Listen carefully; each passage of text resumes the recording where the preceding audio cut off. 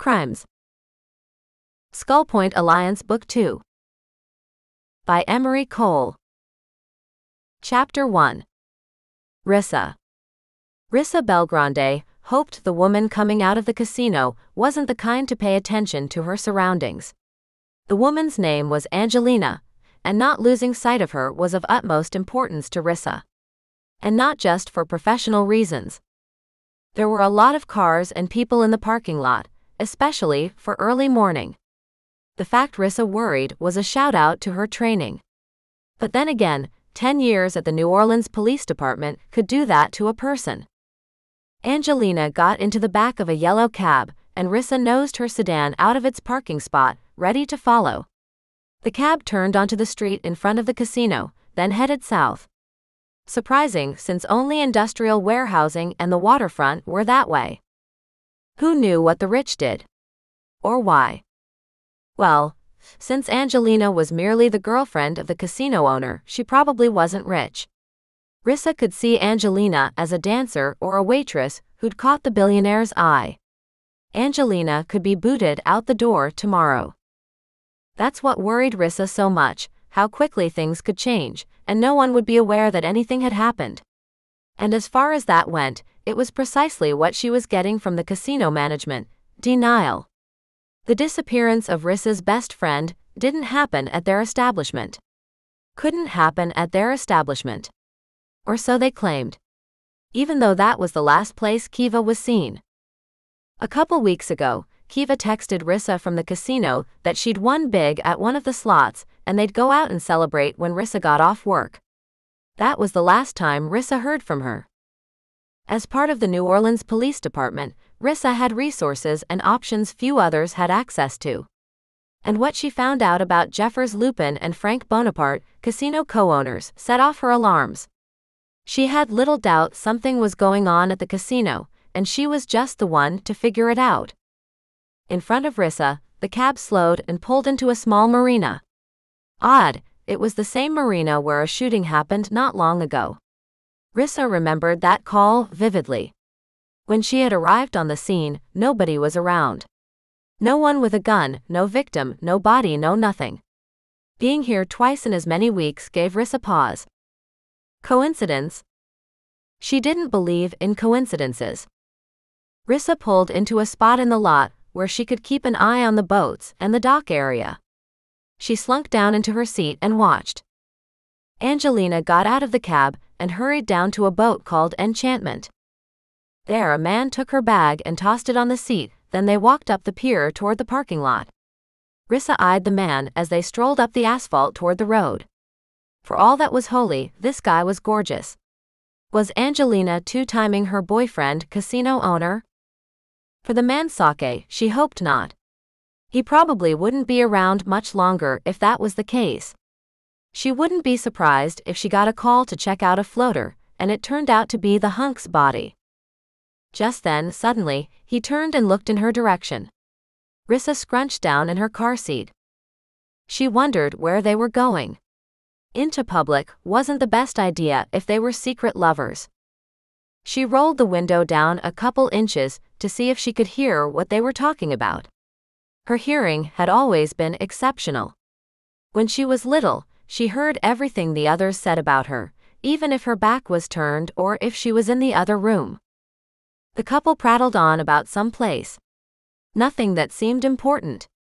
When the two reached the sidewalk along the street, Rissa stepped out of the car and watched them go into a small cafe a couple doors down. Rissa knew that place had the best gumbo in existence. If they were going to sit and eat, then she'd have time to snoop around the boat. She hurried down the parking lot, onto the pier, and out to the vessel. Snooping was exactly what she planned to do. She took a deep breath before she jumped on board. Boats. Water. She hated boats and water. The small ship was very clean and tidy. Well maintained. She opened cabinet doors and rooted through boxes. She found little that was helpful. Weren't boat people supposed to keep certain information on board? Sort of like cars had to have registration? She knew little about anything that had to do with water. She couldn't even swim. Her mother had a childhood accident that left Rissa terrified of anything bigger than a puddle. Thus, Rissa's summertime activities growing up were far from any beach or other water bodies. She pulled up the rear bench seat cushions and stared at life jackets and rope that hardly took up any space. Everything was neat and tidy. Not even a cobweb in the far corner. Damn. Snooping around this boat had been a bust. Footfalls on wooden pier snapped her head around. Angelina and the man were coming down the aisle. He held a plastic bag, which his nose was buried in. She was bound to get caught. Damn. The couple was close enough to surely see her climb out of the boat if she left the way she came aboard. She looked for a back exit. Other than diving into the water, no luck there. And that wasn't happening. Maybe she could pretend to be marina security and say she was searching his boat for drugs, stolen goods. But then Angelina would see her face, and her cover at the casinos would be blown. No way was she jeopardizing her mission on finding her best friend. Could she hide somewhere? The seat cushion for the bench was still up. She looked at the storage space. It was wide and long enough for her to lie in. But where were they going? It had to be someone's house along the shoreline, since there was nowhere else they could go. Right? She needed to decide. The two were almost to the boat. Decision made, she climbed into the storage bin and pulled the seat cushion down. When they got to where they were going, she'd sneak out and Uber her way back to the city. What a pain in the ass situation she'd gotten herself into now. Chapter 2. Maze. Maze pulled the boat into the mainland harbor and tied up. He wanted to get here a bit earlier to have a bowl of gumbo from Sarah's cafe before Angelina showed to go to the island, but that never seemed to work out. He didn't get many chances to come to the mainland, but when he did, he stopped by the little cafe. After setting the side bumpers, the sound of crunching gravel told him someone was driving down to the pier. He looked up to see a cab making its way down the drive, and a sedan heading toward the far corner. Angelina popped out of the cab and hurried toward the boat. Crud. Maybe she'd be okay with accompanying him to the diner to get a to-go bowl of ambrosia. "Hi, Maze," she waved and called out. The breeze blowing in his face brought her heavy perfume. How she could stand that day in and day out baffled him. Especially as she was also a shifter. His nose would go dead within an hour. Maybe that's what happened when living in the city. All the people, traffic and trash were too much for him. He preferred the island environment where the forest was fresh and the beach air clean. No cars or buses to choke your breath with pollution and no human waste floating in gutters. A chill raced down his back in disgust. He didn't know how Angelina could stand living here, amongst all this humanity. "Hey, Angelina. Good to see you again." Maze took her bag. "Yeah. I can't wait to see the fam," she said. "It's been a while." He set the bag in the boat, then turned to her. "Would you mind going to the cafe with me to order some gumbo before we left? I have to get it when I can." "I wouldn't mind at all. Sarah has the best Cajun food in town. Jeff has her delivered to the club for meetings all the time." Maze sneered. Jeff, her boyfriend, co-owner of the busiest casino around. He'd never met the man, but if he had his say, he wouldn't let Angelina date the man. But her business was none of his own. She wasn't his family. But if the man ever stepped out of line with Angelina, then as a security shifter for the island, he had a right to get involved to take care of his people, whether they were on the island or mainland. Maze climbed from the boat to the pier, and they headed up the dock toward the street.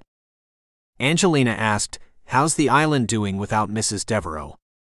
Tears choked her words. "I'm still not over losing the wonderful woman. How could anyone want to kill her?" Maze put an arm around her shoulders as they walked. "The police are working on finding the killers. We just have to be patient and let them do their job." He hoped she didn't smell his flat-out lie. With the blowing breeze and her strong perfume, how could she smell anything? Why did he lie? Because Quick made the decision to keep Adriana's killing quiet until he had a chance to investigate. They both knew Adriana hadn't been the target. Quick had been. She just got in the way and saved his life. Maze was fortunate it was only Quick was being hunted. As Quick's best friend when they were younger, Maze was there when Quick tried to stop his father from killing his mom in a blind rage of anger. Quick was unsuccessful at stopping the bastard in time from killing Quick's mother. Then the prick died from the wounds Quick inflicted to stop him from beating his mom. Now he was a fugitive from shifter law, even after the truth came out. That was the reason Maze usually drove the boat to the mainland when the trip needed to be made. He didn't have a price on his head like Quick did. And from what he last heard, that amount was incredibly steep. Around $2 million. No wonder everyone was after the shifter. A tickle to the back of his neck brought him from his thoughts. He turned to see the sedan that had pulled in behind the cab, still sitting in the distance. He couldn't remember if anyone had gotten out of the car. He turned back. Not his concern what other crazies did. When they walked into the restaurant, familiar faces greeted them. Adriana's attorneys were seated at a table. "Ah, Mr. Turner, Miss Hinkle," one of the stately gentlemen said, standing to shake hands. "How are you this lovely evening?" The man gestured to the others at the table. "You remember Ann Withers, Tom Whitmore, and of course I'm Gerald Wizen." Feeling out of place, Maze smiled and slightly bowed his head toward each with a "good to see you" comment. Mr. Wizen continued. "I wish to pass along our deepest sympathies of Mrs. Devereaux's passing. We loved her more than a client. She was family to us." "Thank you," May said. "Please let us know if you need anything," the woman sitting at the table added. "We're here to help." Again May said thank you. Sarah's voice pulled him away from the group. "Maze darlin', got your gumbo ready to go?" His questioning eyes met the cafe's owner's. How did she know he was coming in to order? She slipped a round container into a plastic bag and winked at him. When he took the bag, she whispered, "No worries, sugar. I got you covered." He snatched the bag off the counter and smiled. There was no way he was going to piss off a witch, especially one as strong as Sarah. If she saw future events, no telling what she could do to someone who crossed her. Maze grabbed Angelina's hand and hurried toward the door. "Need to get back to the island. Great seeing you all again." He looked at Sarah. "And thanks. You're a goddess." She laughed. "Don't forget that." Maze tripped out the door with Angelina in tow. After a minute, Angelina shivered as they walked. "That was some kinda weird, huh?" Maze snorted. "You have no idea. What I've heard about that group is off the charts. Don't mess with witches. Ever." "Yeah," she said, "but how did they know my name? I've never met them before. Like I said, be glad those witches and wizards are on our side." They needed to hurry to the boat and get going. They had plenty of time to get to the island, but lunchtime was coming, and he had to walk Angelina to her family's home before heading back to the office. The bag in his hand began to seep heat where the container sat. He untied the top and stuck his nose inside. With a deep breath, he sucked in a whole lot of goodness. Witch or not, the woman could cook. At the boat, he helped the woman with him in and followed her to the back. She sat, and the first breeze that hit him doused him in her perfume scent. He put his nose back into the bag. Much better. Maybe he could hold it there until they were going, and the wind changed direction. Chapter 3. Rissa. Rissa remained calm as footsteps clomped toward the back where she hid under the seat cushion. She had her gun, so she wasn't really afraid of anything. She just didn't want to blow the cover she'd spent time building around the casino. Not that it was really a cover, either.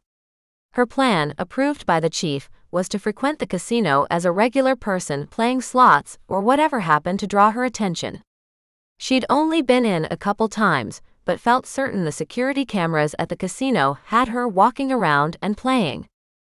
The type of people she worried were involved with Kiva's disappearance were able to sniff out a cop a mile away.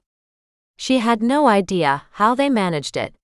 It was as if their senses could smell the difference between regular folks and law enforcement. God, she hoped it wasn't that easy. Thinking of smells, a flowery scent tickled her nose, perfume. Then a delicious smell of gumbo wafted in. Just another trait she had that kids made fun of. God, she hated growing up. In her high school years, she'd learned how to hide her sharp perceptions and keep her mouth shut about things she shouldn't have been able to see or smell or hear. Voices drifted into her hiding place. She easily heard the conversation even over the engine noise, coming directly behind her. Angelina asked the guy about the new owner. Must be speaking of the owner of the place they were headed to. Were they headed to one of Lupin's secret hangouts? The damn casino owner was so rich, he could afford to buy an entire island. If what he earned was legit, she'd be fine with it, but all the rumors, suspicions, and previous investigations had to have some basis. The boat slowed, and the engine quieted a bit. Rissa heard Angelina ask, "Does the portal still work like before?" Adriana's death hasn't changed it. Death? Who was Adriana? Was she murdered? Why was the boat gearing down? They hadn't been on the water long enough to get anywhere. And portal? On the water? How many questions could one statement create? It did change somehow, the man said. But Quick was able to get through to pick up the new owner. She was able to reinstate the passage, but not everything is back to normal yet. Like what? Angelina asked. She almost sounded worried. There's nothing for you to worry about. I promise. We've got everything under control. You just enjoy yourself while you're here. Now get ready to go through. Go through what? She wondered. Suddenly, her stomach cramped. It would have doubled her over had she been standing. Biting her lips, she was able to keep any sound from escaping. Her head felt dizzy and her fingers and toes tingled. What was happening? Her body felt light, defying gravity. She put a hand out to make sure she wasn't floating away. In her next breath, she felt normal. Rissa took a deep lungful of air and held it, before letting it trickle out quietly. The boat picked up speed and the engines kicked in. Not long after, the boat slowed again, but this time there was activity on deck. She heard others not far away. They must have arrived. The engines shut off, startling Rissa with a sudden calmness, after feeling like riding in the cargo compartment of a jumbo jet. After a minute of no voices or activity, Rissa lifted the cushion she hid under and peeked out. They were docked at a small pier along a beautiful stretch of land. The sun sparkled on the water like a million diamonds shining. Rissa caught the tail end of Angelina at the end of the dock. She and the guy were following a path that led into the woods. She pushed the lid up and climbed out, her body not happy with the movements after lying in the cramped space. She saw no signs of the others she heard when they docked. It was as if everyone disappeared. Her rubber-soled shoes let her move quickly as well as in stealth along the wood planks. At the end of the pier, she leaned against the pole and scoped the area. Still no one around. She took off down the path that led into the trees. In the near distance, she heard Angelina laugh. Rissa was in pursuit. She wondered what kind of evidence lay hidden, and if this was Lupin's hideaway. Then a thought hit her. Could Kiva be at this house? Tied and gagged, praying for help. A shiver went down her back. She had that distinct feeling she got when close to trouble. She had no explanation for this trait. Her grandma told her it was deep intuition. Ever since she was a kid, she had the uncanny knack to know when danger was close. It had served her well growing up, and in her law enforcement career. She never second-guessed the gift. Her fingers unsnapped the holster under her jacket while she edged closer to a thick tree. Angelina's voice no longer reached her ears. In fact, nothing made noise. Not even those chirpy bugs normally found in forested areas. Her senses sent adrenaline racing through her system. She plucked the gun from her shoulder holder. Whatever was coming had better be ready. She was first in her marksman class during training.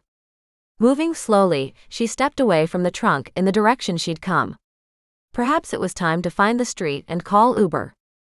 A twig snapped. She swung her gun around, body following. In her peripheral vision, she saw a large gray animal spring from the brush. Before she could react, the beast slammed her to the ground. Hot breath warmed her face. In self-preservation, Rissa threw her arm in front of her. Sharp teeth dug in, sending a scream from her. The gun was long gone, so she fisted her hand and smashed the animal in the eye. The wolf yelped and backed off. Rissa scrambled onto her hands and knees, searching for her weapon while retreating. Unfortunately, the animal had different ideas for her. Rissa noticed the wolf lean back, preparing to lunge toward her. She tried to stand, but her feet tangled in overgrown brush. The wolf leapt, wide-open jaw aimed for her face. Falling, Rissa threw her arms up, hoping she would die quickly. Her only regret was not saving Kiva from whatever happened to her. Her arm already bled freely.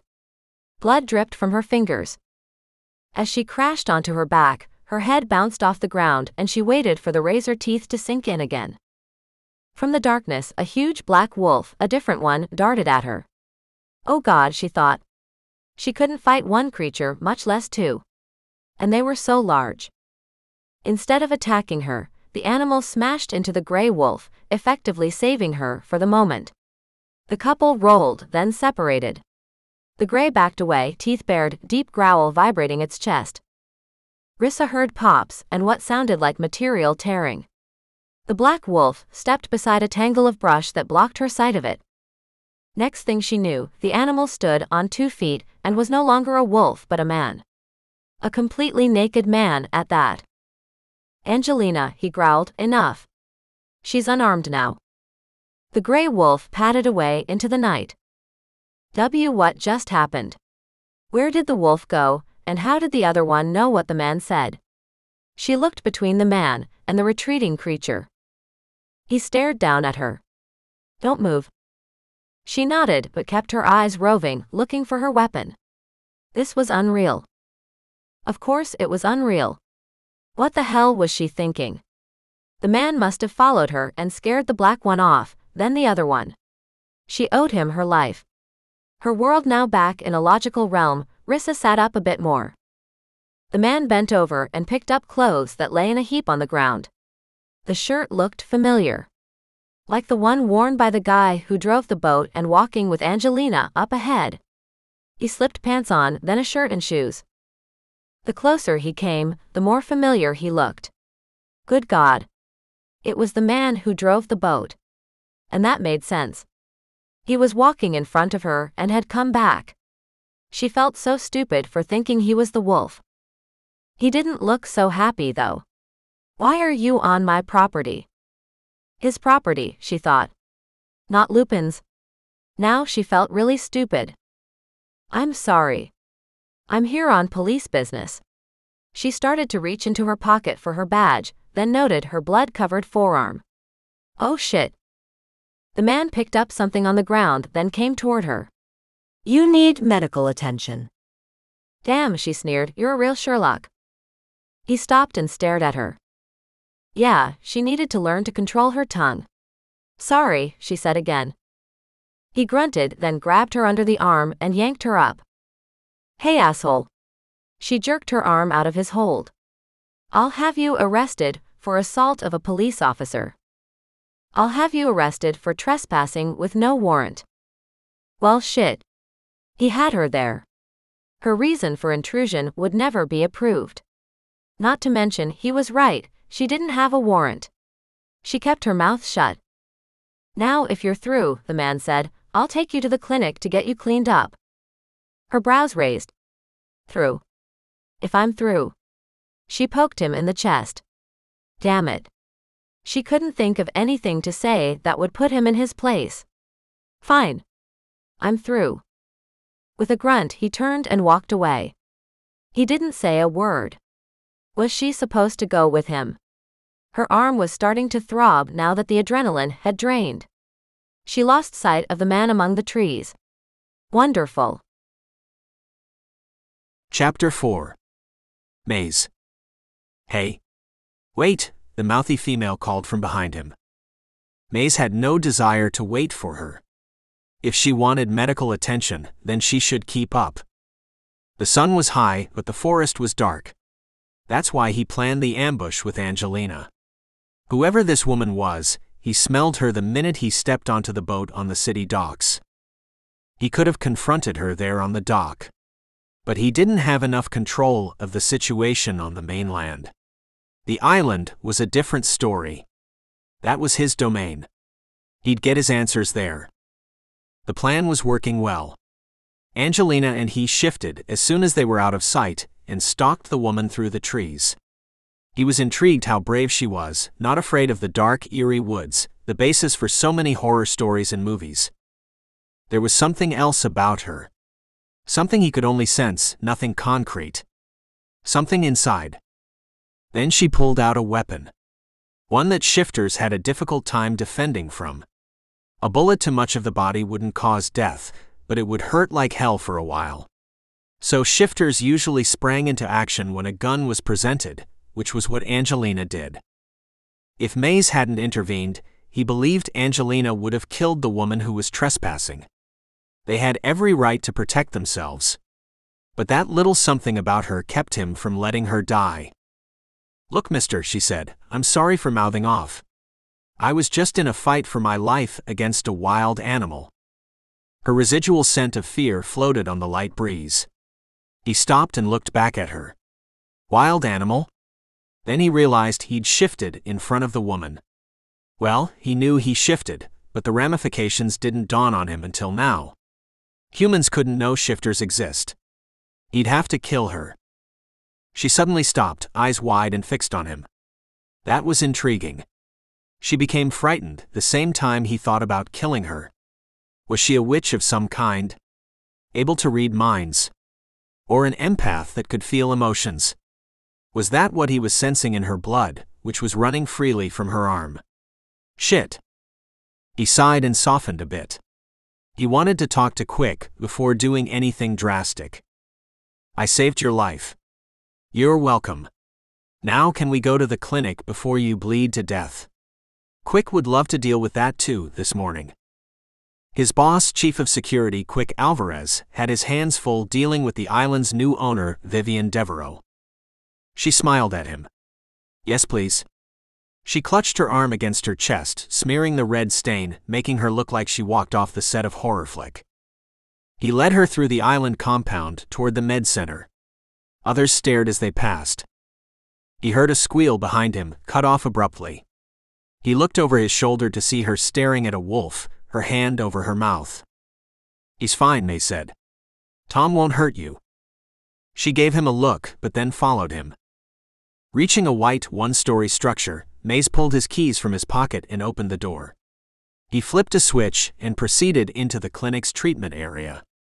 He held open a door, motioned her to enter in front of him. "Have a seat on the exam table," he said. At the cabinet along the wall, he washed his hands and slid on clear gloves. "Let's see how bad it is." She held her arm out to him. The sleeve was tattered and ripped. Blood had dried and crusted, making her sleeve stiff and stick to her skin. He pulled scissors from a drawer and cut the sleeve to her elbow, then pulled away the material. She sucked in a sharp breath but didn't move. To his surprise, the bleeding had stopped. He turned the arm over. Gouges where the wolf's teeth sank in were evident, but closed over with a thin layer of skin. If what he suspected was true, then they had a problem on their hands. He looked into her eyes. Her brows crinkled. "What? Why are you looking at me like that?" Mays turned to the cabinet and pulled out items he'd need to clean her up. Pouring peroxide on a mesh pad, he asked, "You ever going to tell me why you're here?" She remained silent for a beat while he wiped the pad along her arm. "Like I said, I'm on police business." "Yeah, I got that," he said. "How about shedding light on why you followed one of our people to the marina, stowed away on the boat, then snuck onto the island?" She was speechless. He could only imagine what was going through her head. He laughed at her deer-in-the-headlights look. Then her eyes narrowed. "Why didn't you call me out at the harbor?" she asked. He shrugged. "Guess I wanted to see what you were up to." "Wait," she said. He wadded the blood-stained pad in his hand and pulled another. "You said island." There are no islands like this close to the city. Maze scowled but kept quiet. He didn't want her finding out more than she already had. Not going to answer, are you? She asked. He picked up a roll of gauze and ripped a piece from the bundle, pointedly looking at her without responding. She squirmed under his scrutiny. He smelled her nervousness. Can I ask you a question? He sighed. Ask? Why were you naked in the forest? You spoke to the gray wolf and called her Angelina. The other was Tom. Do you really name animals after people? Whoa there. Maze lightly laughed. You said a question. Not 100. I feel like I'm losing my mind from what I saw. Maze froze. What do you think you saw? She shook her head. Nothing. It was dark, and I must have hit my head on the ground. The light playing tricks on my mind, that kind of thing. He knew what she saw, but if she didn't want to accept it, he wasn't going to make her. She looked at him. Are you going to answer my question? She asked. He smiled. Which one? She huffed. I want to know why you were naked. Yeah, a voice at the door said. Why were you naked? Quick, his boss smirked at him. Chapter 5. Rissa. Rissa sat on the shaded back porch of the island's owner, a woman named Vivian Devereaux. Maze and his boss carried out trays of food and set them on the table. You have an amazing place, Miss Devereaux, Rissa said. Please, she replied, call me Vivian. No need for such formalities. Maze placed a toasted BLT in front of her. Fresh fruit piled to the side. Thank you. He gave her a genuine smile. He was really cute when he tried. No way she was telling him that though. Rissa, Vivian started, Quick tells me you're here on police business. What kind exactly? Well, damn it all to hell.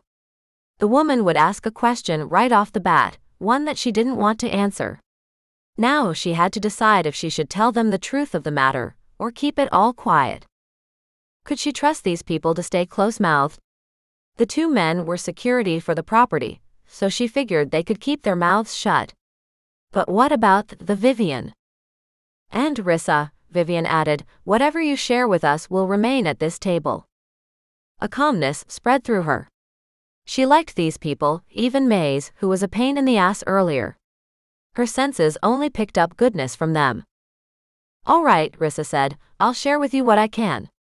I'm investigating the disappearance of Kiva Werner, a friend of mine. Close friend. The last place she was seen was one of the casinos. The casino that Angelina Hinkle's boyfriend co-owns. Maze frowned. Is that why you were on the boat? He asked. Yes and no, Rissa replied. I searched the boat to find out who owned it, but I hid because I didn't want to give my cover away.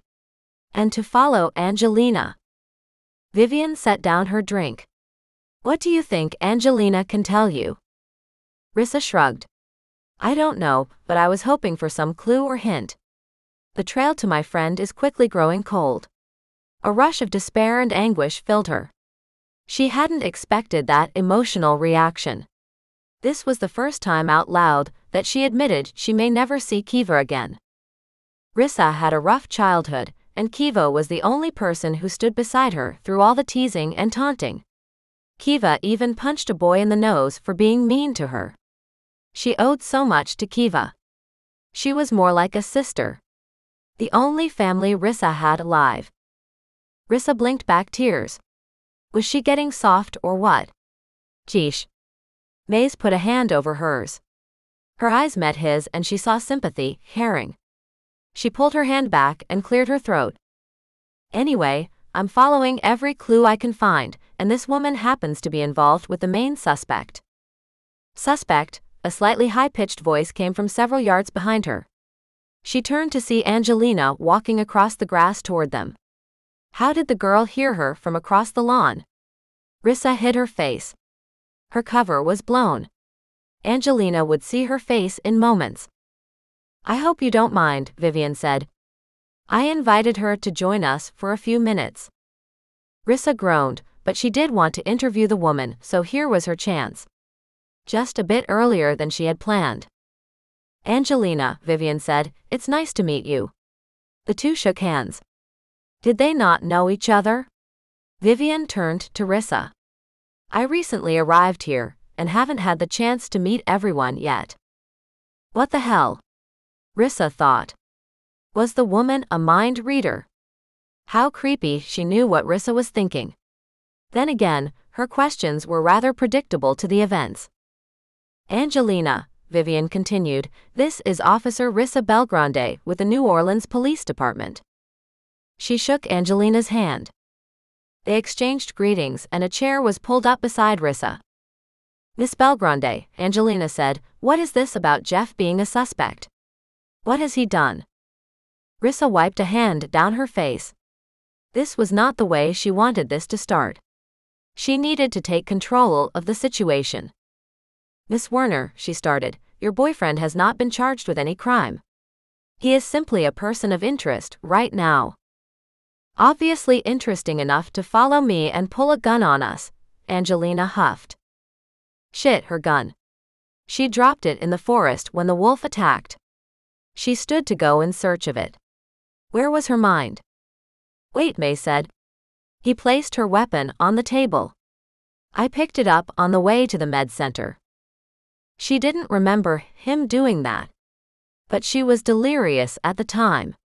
Seeing wolves change into people, wild animals obeying humans, and a wolf named Angelina. Quite coincidental. She glanced at the woman again and slowly sat. She holstered her gun. One thing struck her though. Angelina the human was nowhere in sight when Rissa had her gun out. Only Angelina the wolf was there. So how did Angelina know she'd pulled a gun on the wolf? Rissa's head felt like it was spinning. Damn, she needed to get the hell away from this place. Fast. Ah, thank you, Maze. He nodded, frowned, then rose to his feet. He nodded for Quick to follow him. What were they discussing that she couldn't know about? Angelina, Rissa started again, I mean no ill will toward your boyfriend. My friend has gone missing. Tears stung again, damn it. The last place she was seen was his establishment. I'm just trying to find out what happened to her. Oh, the girl said. I'm sure he had nothing to do with it, but I'll help any way I can. I very much appreciate it. What do you want to know? Angelina asked. Now that her opportunity was at hand, she didn't know exactly how to word what she needed to know. She operated so much by her intuition that when it came to hard facts, sometimes they lacked. She did have a general question though. Why are you here? Rissa asked. Angelina looked at Vivian, then Rissa. My family lives here. I'm visiting them. Do you get to see them a lot? Not as much anymore. Jeff only sends me home when he knows he's working late. And tonight Jeff is working late? Rissa asked. Angelina nodded. I guess. Any idea what he's doing? No. Something with his investors and bankers. That's all I heard. Rissa noted Maze and his boss were finished speaking and coming back to the table. To her surprise, Quick stopped beside her, lowered his head to her shoulder, and sniffed a deep breath. Alarmed, Rissa scooted her chair so hard to the side she almost knocked Vivian from hers. Quick straightened. You're right, Maze.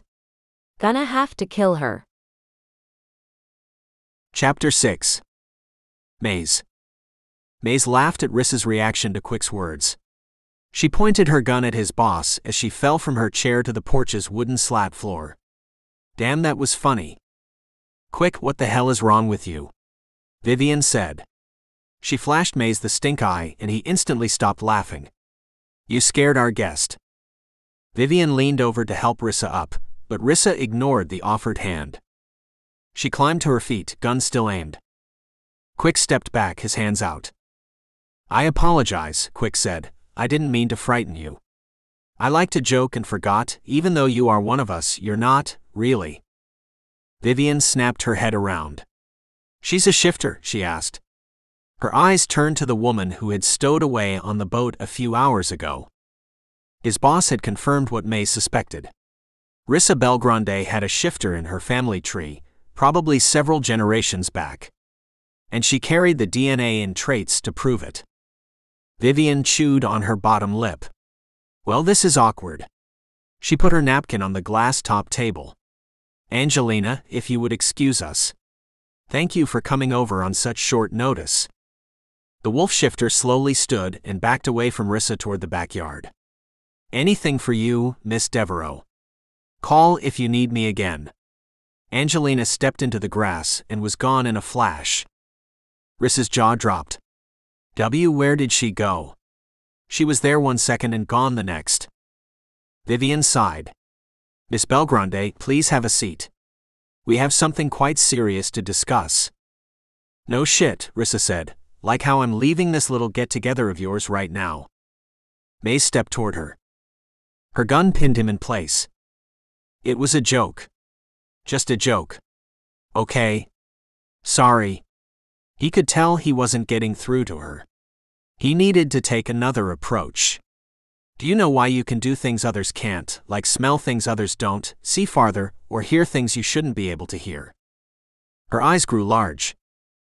Maze continued, can you sense things, like when danger is close or someone is sneaking up on you? He paused. Oh wait, you don't have that, or you would have heard us in the woods. But you get what I mean. The surprise on her face told him he was right. He headed back to his chair as casual as he could, with a gun pointed at him. Sit down and we'll tell you why you can do all that stuff. Quick took a seat next to him. Both men looked to Vivian for help.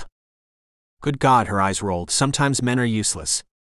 She snapped her fingers softly, barely making a sound, and the gun's safety clicked into place, making the weapon inoperable. Rissa drew her brows in and flipped the safety back to off. Vivian snapped her fingers again, and this time used magic to bring the gun to the table. Rissa rose to a stand, wide-eyed, staring at her piece. Fear rolled off her in waves, but her expression was schooled to appear strong. She was cool-headed, he'd give her that. Now Rissa, please sit. Your meal is getting cold. She didn't move. Rissa, don't make me use magic to put you in a seat. That got Rissa moving. She scooted her chair away from Vivian, then realized how close she was to Quick, and scooted back over, then glanced back at Vivian and stepped back again. Quick reached out and shoved the chair onto the ground. Sit. She finally complied. Maze worried that she hadn't said a word. He felt her too strong to be terrorized by this. Okay, Vivian said, I'm just going to spit it out. Rissa, you have shifter blood flowing through you. That's why you can do all the things Maze listed. You probably have more abilities than he mentioned. You can explore those whenever you want. Rissa's eyes narrowed. What's a shifter? Oh right, Vivian replied. Quick, if you would be so kind, just a partial. No stripping right now. Maze watched her carefully as his boss morphed partially into his wolf. To her credit, she didn't jump away. She didn't even blink. Oh shit, was she even breathing? Maze leaned across the table. A smile spread on her face. Maze stopped and slowly sat back. Watching her. Why was she smiling? I got it, she said. Her body was relaxed and her scent was normal, giving off no fear. Thank you for lunch, Vivian. But I need to get back to the office before the chief reports me missing. With a pasted-on smile, she snagged her gun and tucked it away. Vivian set her fork down and stood with the rest of them. Maze will take you back to the mainland. No, Rissa started. Vivian raised a hand. It's the only way off the island. Please. Vivian gave her a pleading look. Oh right. This is an island that isn't on any map I've seen, Rissa responded. She turned to Maze. Let's go. Chapter 7. Rissa. Rissa sat on the boat's back bench and watched the waves spread behind them. She was processing what she was just told, trying to rationalize it. Trying to put some kind of logic to it. Wasn't working. No matter how she looked at it, humans shouldn't turn into wolves. And them telling her she could. Whatever. But that did explain a lot of the oddities she experienced growing up. Her ability to run freakishly fast. Why cats always hissed at her when she walked by. And of course, her senses. Oh God! Was it really true? She lifted her hand and pictured it as a furry paw. Her focus zeroed in on her skin. Nothing happened. I doubt you'll be able to shift, Maze said. Only extremely strong shifters can do a partial like Quick did. Can you? She asked. He stuck his arm out and fur came through the pores. She gasped and tentatively raised her hand toward him. You can touch it. It's just regular fur, Maze told her. She brushed her fingers over the hair and smiled. It's really soft. She dug deeper, getting down to his skin. Cool. This really is real, isn't it? He pulled away and shifted back. It is. If you want, I or Quick can train you to use your gifts better. She looked up at him. Will it help me find my friends sooner? He held her gaze dead on. Yes. Rissa sat on the back cushions. Hope coursed through her heart. No matter where Kiva was, she would find her. You know, Maze said, dragging the toe of his boot on the decking, I could, maybe if you want, help you find your friend. He added quickly. And we could train at the same time. Maybe if you want, Maze, she replied, I would love to have your help on this case. His eyes lit up. Really? Yes, really. She put on a serious face. But if I tell you to get low or stay in the car, I mean it. Got it. He snapped to attention and saluted. Yes, ma'am. Got it. He relaxed. What's the plan? That was a good question. What was a plan? What had she learned from Angelina? According to Angelina, Jeffers Lupin sends her home when he's working late. You think some kind of deal is going down tonight? Maze asked. I have a strong hunch there is, she said. How do we find out for sure? Maze asked. She thought about that for a minute. In her years on the force, she'd done more than her fair share of stakeouts. This was looking like another one. We sit back, watch and listen, she responded. But we need to find Lupin first. Let's hope he's at the casino. Where else could he be? Maze wondered. He has several places he frequents. One is a strip bar. I'm sure his girlfriend would disapprove. A growl came and went from Maze. She turned to him. Do that again. He sputtered with surprise and leaned away, his cheeks turning red. I can't growl on command. He stepped toward to the captain's chair. Maybe later. This is your idea of a stakeout, Maze said as Rissa dropped nickels into a slot machine. It is if we're casing a casino, she replied. Several rose up, a light twirled above a slot and an alarm beeped. They saw the person playing the machine jump up and down, arms waving in the air. Must have won big, Rissa said. Lucky jerk. She dropped in another nickel and pushed the max button. For the millionth time, no payout. Come on. Let's walk around. Maze gladly followed. What are we looking for anyway? It looks like a normal casino to me. She looked at him. How many times have you been in a casino? She asked. He shrugged. I don't know. 5 or 6 times, he said. Which ones? Here in New Orleans or elsewhere? Just here, Maze replied. Then you probably don't understand the difference between the older Maze-style floor layout and the modern playground layout, she quipped. Maze looked around the room, no. Earlier floor designs were to suck players in and make it hard to leave.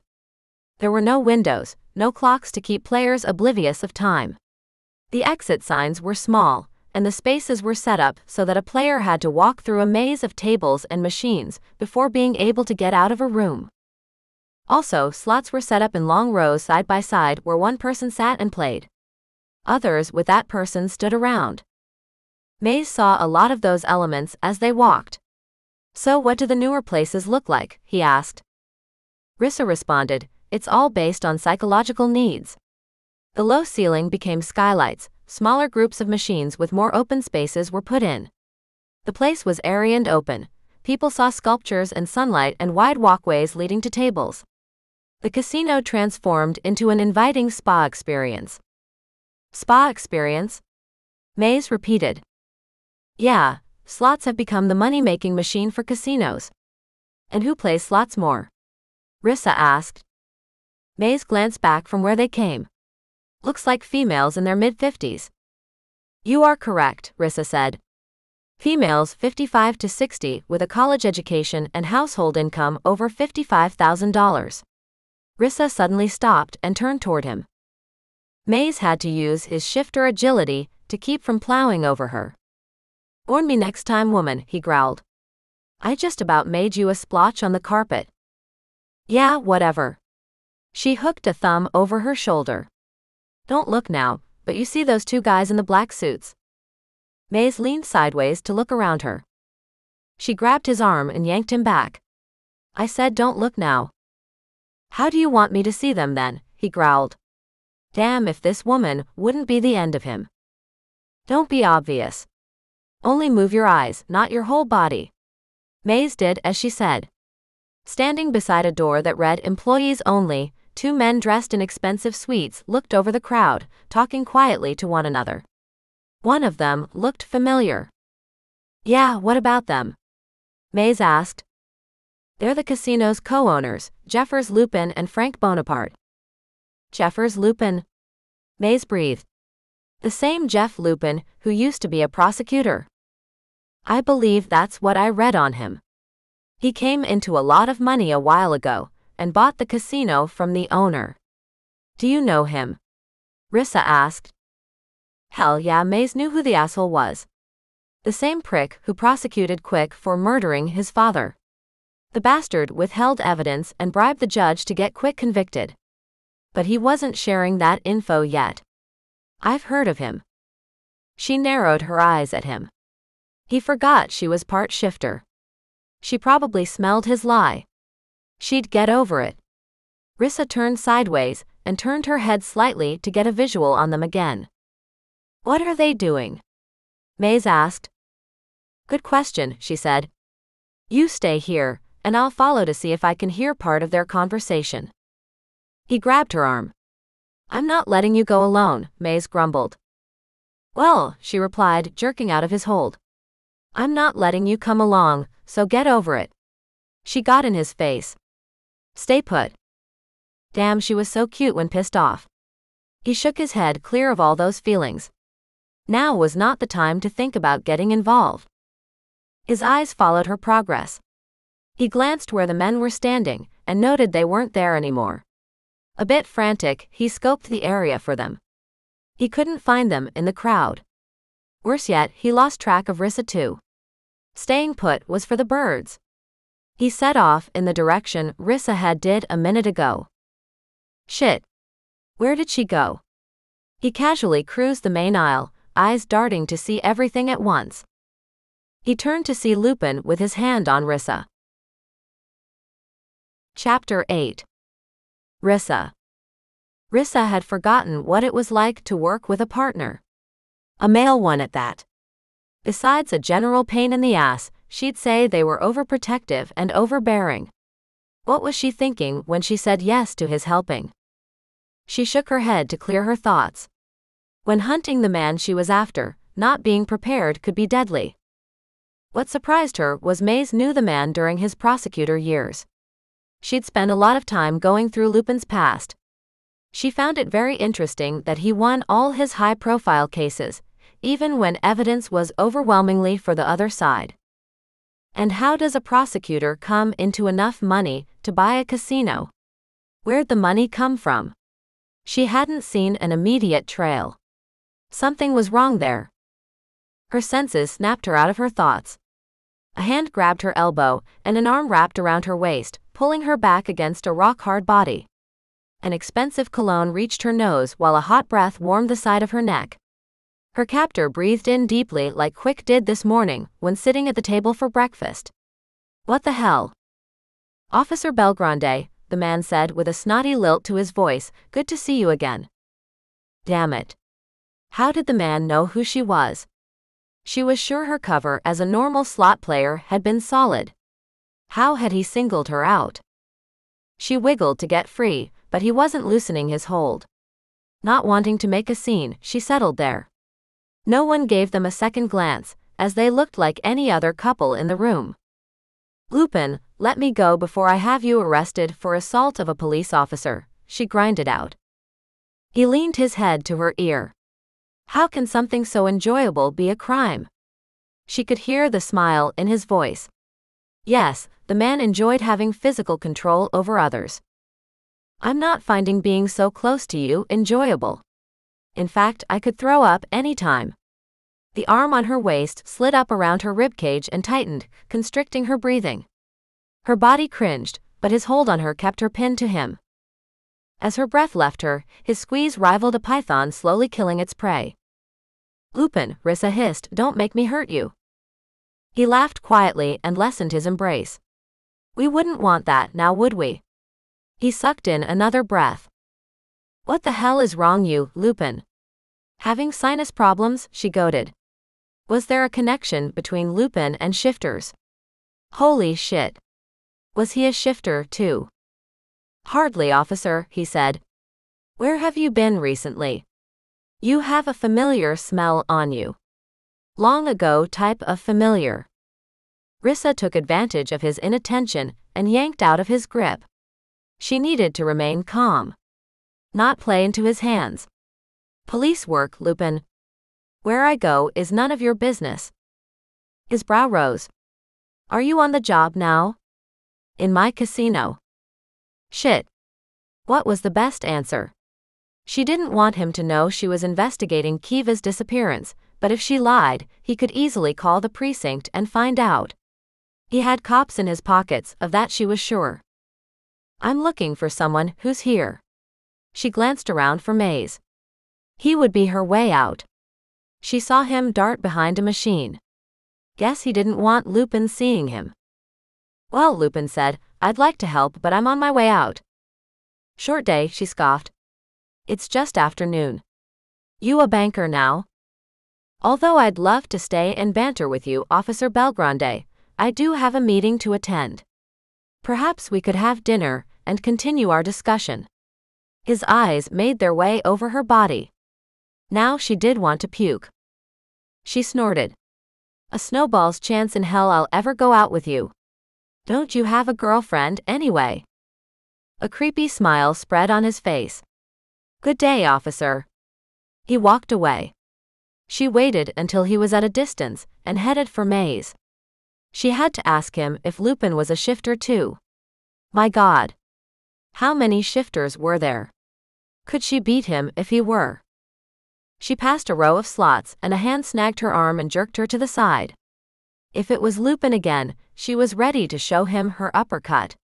But it wasn't. "Maze, damn it," she whispered. "You scared the shit out of me." "Sorry, I was on my way to help you, but I couldn't let him know I'm here. It wouldn't be good if he knew." She took his arm and pulled him with her. "He might know already." "Come on. We're leaving." "Where are we going?" he asked. "What do you mean he might know? Did you tell him something?" "No. He smelled me." "Well, shit. Yes, he would smell me on you, damn it," Maze said as he followed. "We should have thought of that beforehand." "Yeah, well, I'm just starting to get used to this shifter stuff," she said. "We're following Lupin." He nodded. Stepping outside, Rissa had to shade her eyes for a second. She pulled sunglasses from her pocket. "Maze," she said, "I need you to tell me everything shifters can do. And your weaknesses. I have to find a way to kill you." Chapter 9. Maze. Maze frowned. What the hell? Rissa laughed. Payback's a bitch. Quick was the one who said that to you, not me, he responded. But he had to admit that it was pretty good. Rissa held her key fob up and the doors to her car unlocked. "Now talk," she said to him. He racked his brain listing everything he could think of that related to shifter abilities. Which was actually a lot when it came down to it. After several turns and lights, they parked along the street with industrial buildings.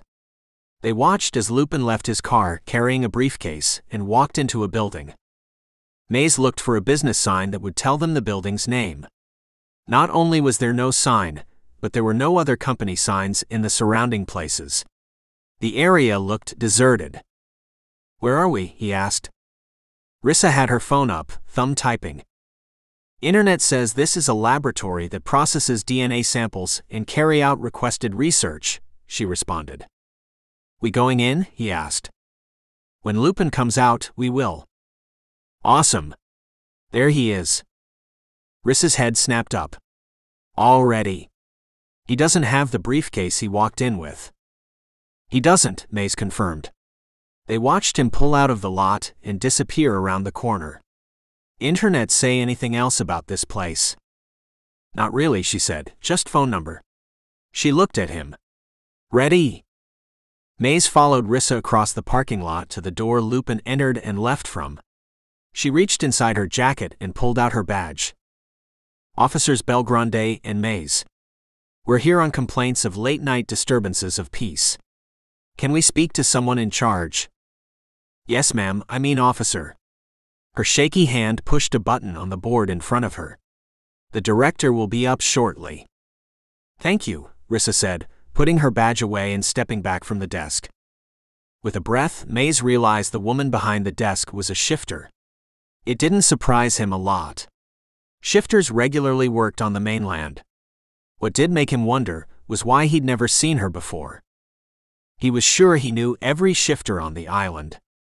His security job required it, for the most part. So why hadn't he met her? He needed to check with Quick. Perhaps with Adriana's death, shifters were no longer checked out when they entered town. It was more likely the woman was new.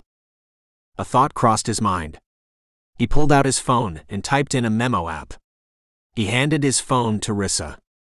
She read it, then looked at him. "Got it." A side door opened, and a tall, thin man stepped through. Mays took his phone back and erased the memo. Rissa confidently walked up to the man and shook his hand. No hesitation, no worries. "I'm Joel Newsom, director here. Officers Belgrande and Mays. Thank you for seeing us, Mr. Newsom." "Let's go to my office," the director said. He turned and headed down a hallway. Rissa looked over her shoulder at Mays and raised her brow. Mays wasn't sure what the look was for, but his guess would be she wanted to know if the director was a shifter or not. Mays gave a small shake of his head. The director was completely human. She nodded her acknowledgement. They came to large windows on both sides that overlooked labs. "What do you do here, Mr. Newsom?" Rissa asked. The director stopped and stared into one of the labs. "We process DNA samples and carry out requested research." He turned. "My office is just this way." Mays wondered if Rissa caught it, but the director repeated the exact words the internet had for them. Surely the director of the company knew what they did beyond online generalities. A man wearing a white doctor's coat came around the corner, opened a door, and entered a room. Rissa lunged forward and caught the door before it closed. Mays came up behind her, and his eyes roamed the room. All looked fine as far as he knew about labs, which wasn't much. The director huffed at them. "This way, please." Another door down, the director stood, holding it open. They walked in and had a seat in front of the cheap desk. "So," the director said, "is there a problem?" Rissa answered. "Yes. Our office has received several complaints about noise and activity at night." The man's brows lowered. "I don't understand. We aren't open at night. We close at 5. "Every night?" Rissa drilled the question in a way that made the director nervous. "Well," the man stuttered, "we have a pickup or two. On occasion." "What would this pickup consist of?" she asked. Mays smelled the stench of fear. What was the man hiding? "I'm not able to share that information with you, officer." She smiled. "I understand. May I use the restroom?" The director's eyes grew large. Rissa crossed her legs and bounced. "I really would appreciate it." I had 2 glasses of tea at lunch. Sure, he said. Down the side hall. Second door. Rissa was out of her chair and through the door in seconds. Thank you, Director. Be right back. Mays realized what just happened. He now had to occupy this stranger's time while Rissa snuck around. He was so not good at this kind of thing. So, Director, tell me about yourself. Chapter 10. Rissa. Rissa loved this aspect of investigations, sneaking around, looking for clues. She'd always been good at it, and now she knew why. Her shifter senses had developed into instincts she depended on to keep her out of trouble. Most of the time, anyway. She still wanted to learn about shifting. And when she could actually do that herself. Passing the restrooms, she continued down the hall like she had a mission and was supposed to be there. That was the trick to getting into just about anywhere. If you looked like you belonged, others generally didn't question you.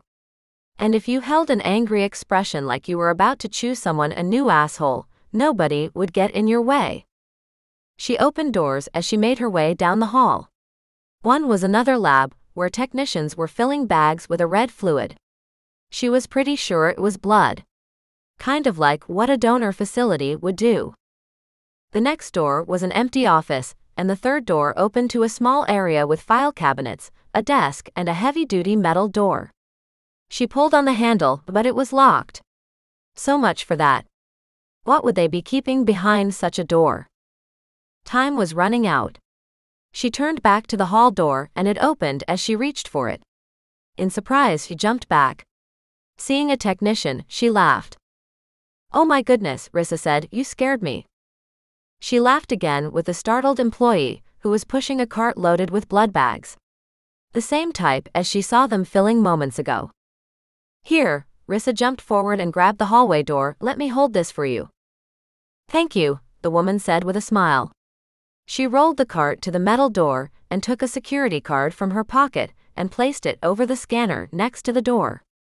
After a beep, the door popped open. Rissa hurried to hold it as best she could for the woman to pull the cart into the new room. Except it wasn't a room as much as a refrigeration unit. The inside was all chrome with wire racks that served as shelves. And on these were hundreds of bags of blood. She'd never been to a blood bank before, but his had to rival one. Good grief. "Need any help?" Rissa asked. The woman shook her head. "No, thanks for getting the door." "You're welcome. Anytime." Rissa let the metal door close and stepped back into the hall. She decided to check a couple more doors before getting back to the director's office. When she glanced down the hall, she noted the last door was different and looked a bit beat up. She opened it to peek into a large warehouse-like space. Garage doors on the far end opened to loading docks for large trucks. Box supplies were stacked on more shelves, plus there were 2 forklifts parked along the wall. She heard a clang of metal hitting metal and looked around for the source. On the front of a large metal pod container, a narrow door slid open. 2 huge men in scrubs stepped out, adjusting their clothing. One stuck his head back through the doorway. "Thank you, ladies." The other guy slammed the container door closed and nestled a padlock to it. They headed her way, talking and laughing. What she just witnessed slammed into her. Women were locked in that container. She quietly closed the door and took off running down the hall. Having the men see her wouldn't be a good thing. Not at all. At the corner of the aisle leading to the director's office, she stopped, composed herself, and hurried on. The director stood with Mays just outside the door. The director wore a scowl. Mays looked way out of his comfort zone. Poor guy. "Sorry, Director," she said. "Not enough fiber this morning." The director's frown bloomed into a red face of embarrassment. Mays's eyes widened. She held back a laugh. Grabbing Mays's arm, she said, "Thank you for your time, Director, but we need to get going. We'll get back with you if we receive further complaints." She dragged him down the hall without looking back. In the car, Rissa took a second to get her thoughts straight before telling Mays what she learned.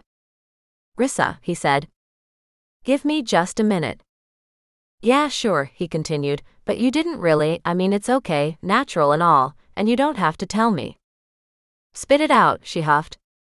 Did you really have to tell him you're constipated? His nose scrunched up, making her laugh. Laugh hard. Enough to ease the horror she had been privy to. She could think clearer now. Thank you for the laugh, she said. Needed that. She started the car and drove away. Here's the situation, she started. In the warehouse at the back, there's a rectangular metal box holding women. I don't know how many, but more than one. What do you mean, holding women? Maze asked. Just that, she replied. I saw two men come out of it, hiking their pants up, she shuddered. Then padlocking the door. Get it? Locking the door on the outside. With a padlock. While those women were inside. She knew her voice was rising to a feverish pitch, but she couldn't control it. Her rage was getting the best of her. A loud pop and stretching sound whipped her head toward him. His arms were morphing. Maze? You can't shift in my car. Calm down. She couldn't have a damned wolf in her car. That wouldn't go over too well if anyone saw them. His jaw clenched. I can't calm down. Go back. Now. We can't leave those women locked up. No, we can't yet, she replied. Yes. Now. His face started to distort. Rissa slammed on the brakes. Listen to me. The men coming out of the container had to be shifters. They had to be. They reminded me of, she couldn't say their size and swagger reminded her of the shifters she was now aware of. That would include Maze and his boss Quick. They had to be shifters.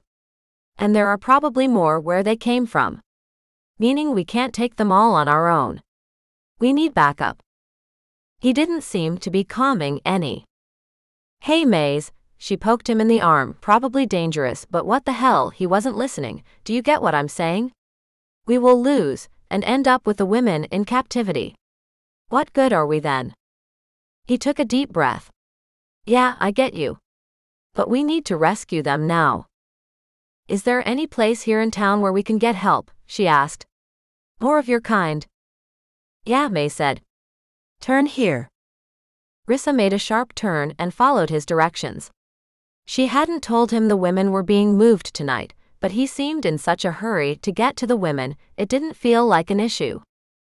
Looks like she had to searching for Kiva for the time being. She sighed. Time felt like it was running out. Chapter 11. Maze. Maze was nearly out of his skull with anger and worry. Women were being held against their will and physically abused. And he needed to do something about it. He couldn't sit back and do nothing while these women could be killed. The last time he faced this situation, he stood in his best friend's living room watching Quick's dad beat the shit out of Quick's mother, and Quick attacking his father to get him to leave his mother alone. That hadn't turned out well for anyone involved. It ended with 2 deaths, a murder conviction and accessory for Maze. The system had failed them, but with Lupin as the crooked prosecutor, what did they expect? This time it would end differently. Rissa had asked for help. The only people he trusted on the mainland were a group of attorneys and a fabulous gumbo chef.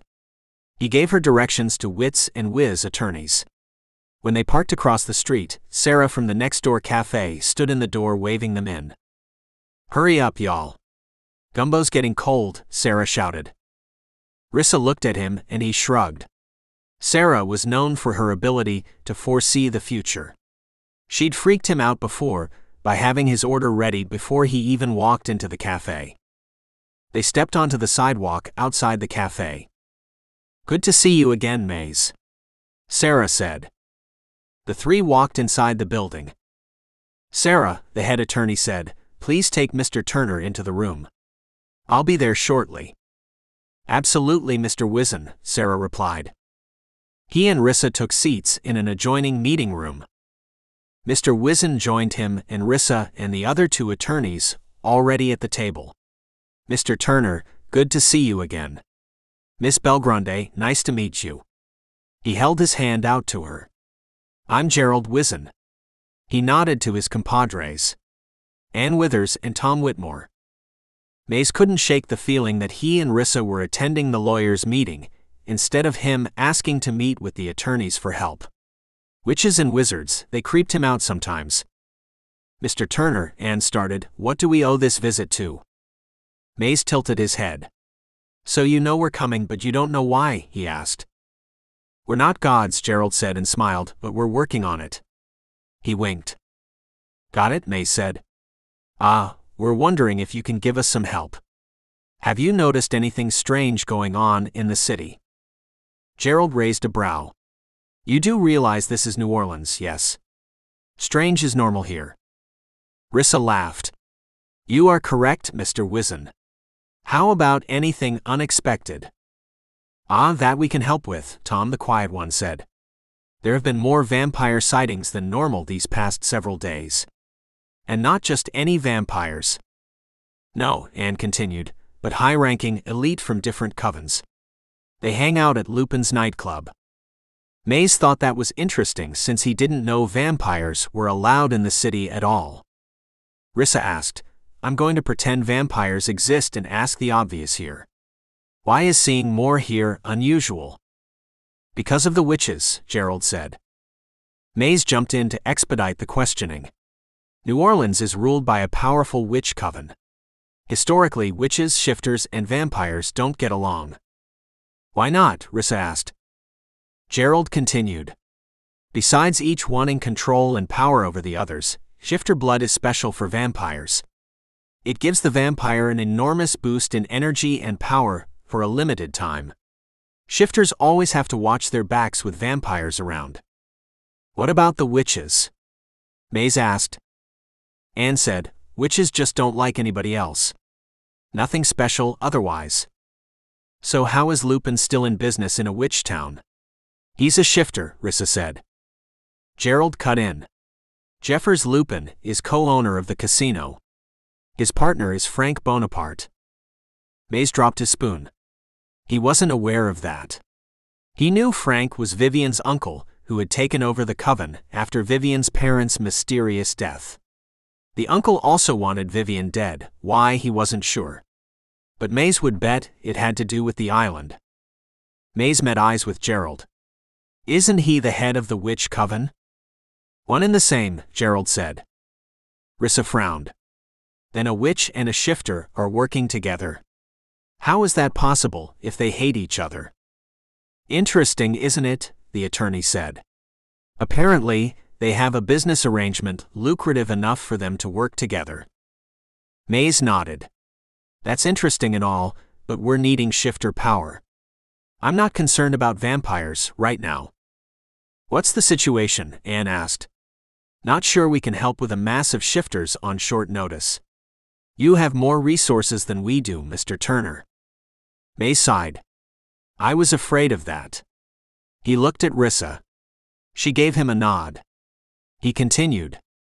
We're not positive, but we think we found a group of women being held against their will at a laboratory warehouse across town. We need help breaking them out. The attorneys looked at each other.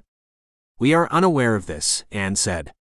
Is it a one-time thing, or does it look like a ring? Rissa said, I saw the women in a movable pod container. It didn't look very professional or highly organized. My guess is this is relatively new. And it seems something is happening tonight. The women are being moved. Mays snapped his head around. You didn't mention that. Yeah, sorry, she said. His unease ratcheted up 10 score. He could barely stay in his chair. Gerald stood. Looks like we've got some work to do. They all shook hands. I don't think we can do a lot. The coven won't care much since it's not their people. But we'll try. Thank you, Mr. Wizen. That's all we can ask, Rissa said. Mays snagged Rissa's arm and hurried toward the exit. Chapter 12. Rissa. Rissa could hardly contain Mays enough to get him back in her car after their meeting with the attorneys. He was desperate to get to the captured women, and she understood why. She wanted to get to them also. But procedures had to be followed. Rules had to be obeyed. Otherwise, the law could only do so much. They had to do everything by the rules. Maze, look, Rissa said, let me talk with my boss and see what he can do. The law enforcement has to take the lead with this. The law is all we have. Yeah, I know, but he managed to say. Let's go to the precinct and see what the chief has to say, okay? She said. Yeah, fine. They sat quietly, lost in their own thoughts on the way to the station. Rissa tried to find a reason Jeffers Lupin would visit the lab. If she wasn't afraid the director would go to him, she would have asked why Lupin was there. The last thing she needed was for Lupin to be more suspicious of her than he already was. She held the front door to the precinct open for Maze. She wasn't entirely sure he would come inside. He gave off waves of anxious energy that even she could feel. At her desk, she dropped her purse into a bottom drawer and glanced at the line of emails in her inbox. They ran from the top of the message list to the bottom. Some were junk, but many weren't. Maze leaned against her cubbyhole cube.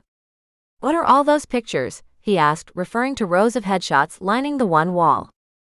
Those are missing people, she said without looking up. All of them, he questioned. She paused and looked at them. Really looked at the faces for the first time. They had all been yet another person gone, another person she had no relation to. Each face was special to someone, loved by someone. Now her best friend belonged on that list. She would never look at the wall the same again. She watched as Maze went from photo to photo, getting up close and personal. When he turned, she noticed how upset he was. You okay? No, not really. He sat in a chair next to her cube. What's wrong? What could bother a tough guy like him so much, she wondered. He sighed. Too many of those pictures are of women shifters. Really? She asked. You can tell just by looking at them that they're shifters. Shifters usually have a thin gold ring around their irises. Characteristic of the animal inside, Maze said. He turned to her. She looked into his eyes. Why was it so easy to do that? Then she noticed the ring, so thin, just a hint of gold that lined his irises. I see it. He nodded. Now that her world had been open to the knowledge of shifters, she guessed things wouldn't be the same. I wouldn't have thought there were so many of you around, since we've never heard about you. That is what's bothering me. I don't get it, she said. What? Maze shifted in his chair. The island is a home to any shifter who wants or need a place to live. While Adriana ran the island, we knew of every shifter who came into town, and we were able to make contact and help them however we could. Or so I thought. But maybe not. Maze looked around as if seeking eavesdroppers. Seeing none, he continued. But now I don't know. All these shifters are missing, and I've never seen or heard about them. And the receptionist at the lab, I'd never met her either. There are so many people in this town coming and going. Maybe you just can't keep up with it all. They got here under the radar, Rissa suggested. Yeah, maybe, Maze said, but he didn't look relieved. On the other side of the room, a door to an office opened. Belgrande, the chief said, popping his head out. You want to talk to me? She stood, pulling on Maze's sleeve. Yeah, need your help. She led him into her boss's office. He was sitting behind his desk where she was used to seeing him. What you got? The chief asked. Rissa gave the rundown of what she came across at the lab. And you're sure women were in the container, even though you didn't actually look inside the box? The chief asked. Absolutely, certain. What else could it be? Rissa commented. Her boss sat back in his creaking desk chair.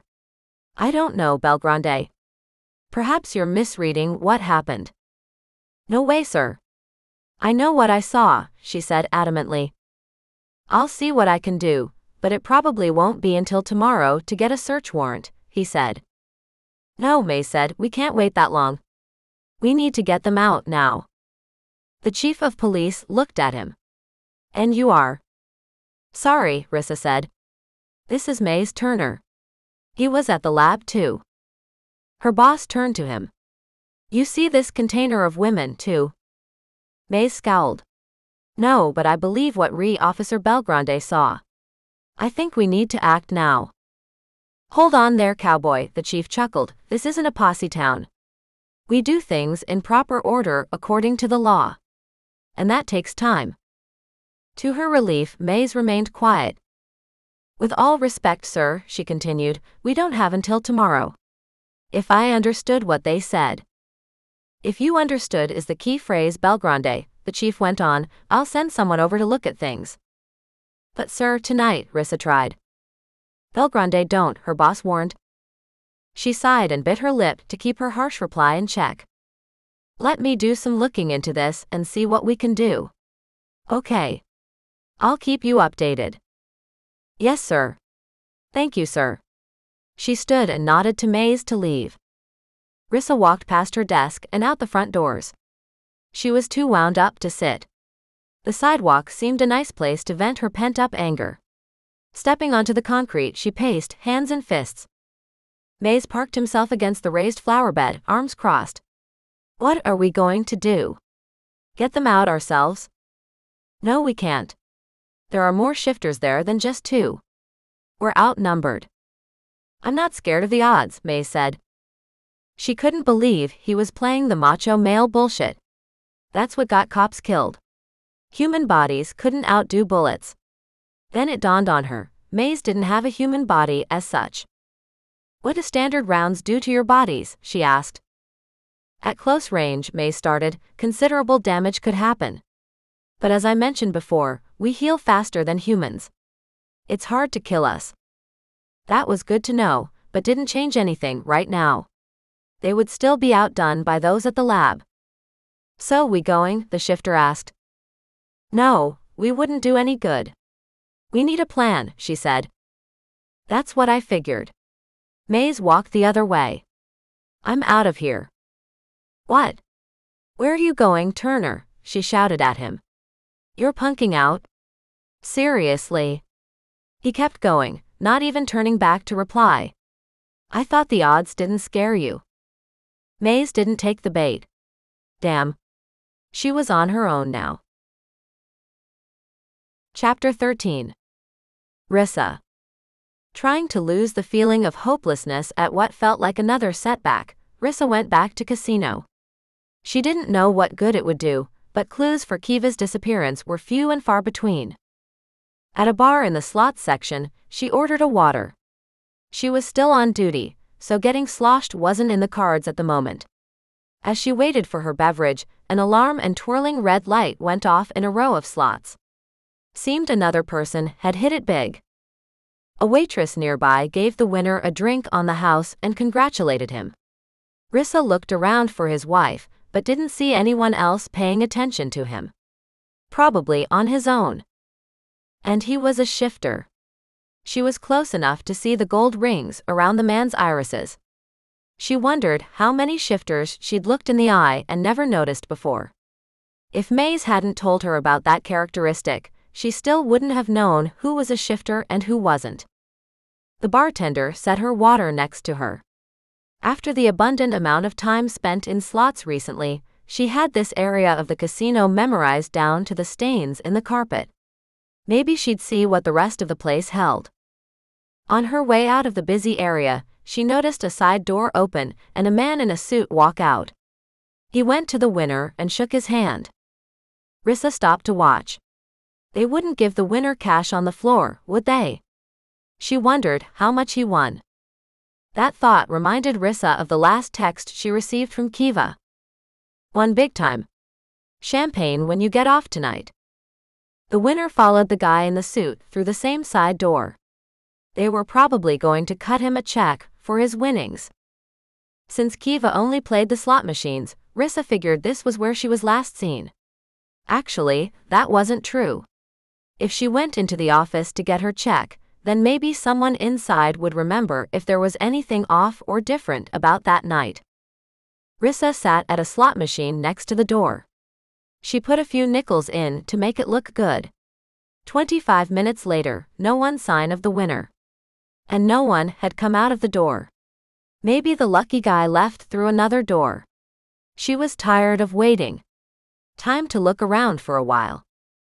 She strolled the main aisle, passing blackjack and poker tables and other games she had no idea how to play.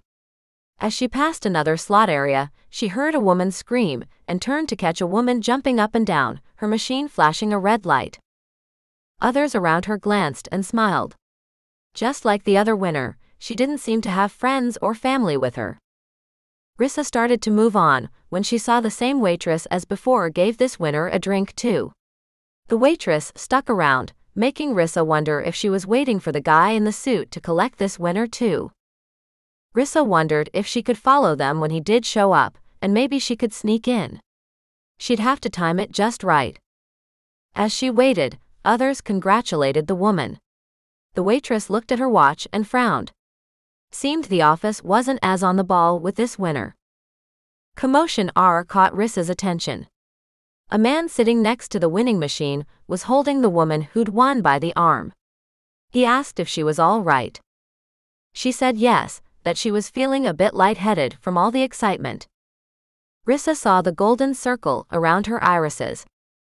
Seemed shifters were really damned lucky. And a whole bunch of them seemed to get lucky at this casino. Maybe she should try harder since she was part shifter. Small part anyway. The waitress took her other arm.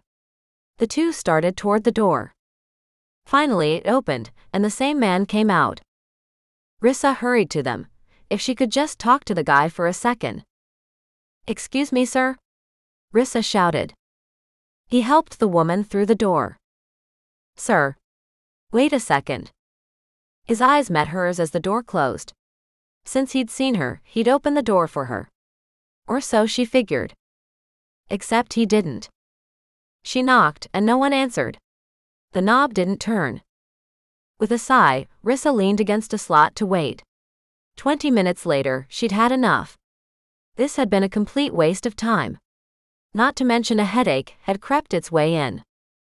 She was close to the hotel side of the casino, and could get aspirin in the gift shop. Granted, it would be overpriced, but she'd rather pay $1 more than have a migraine.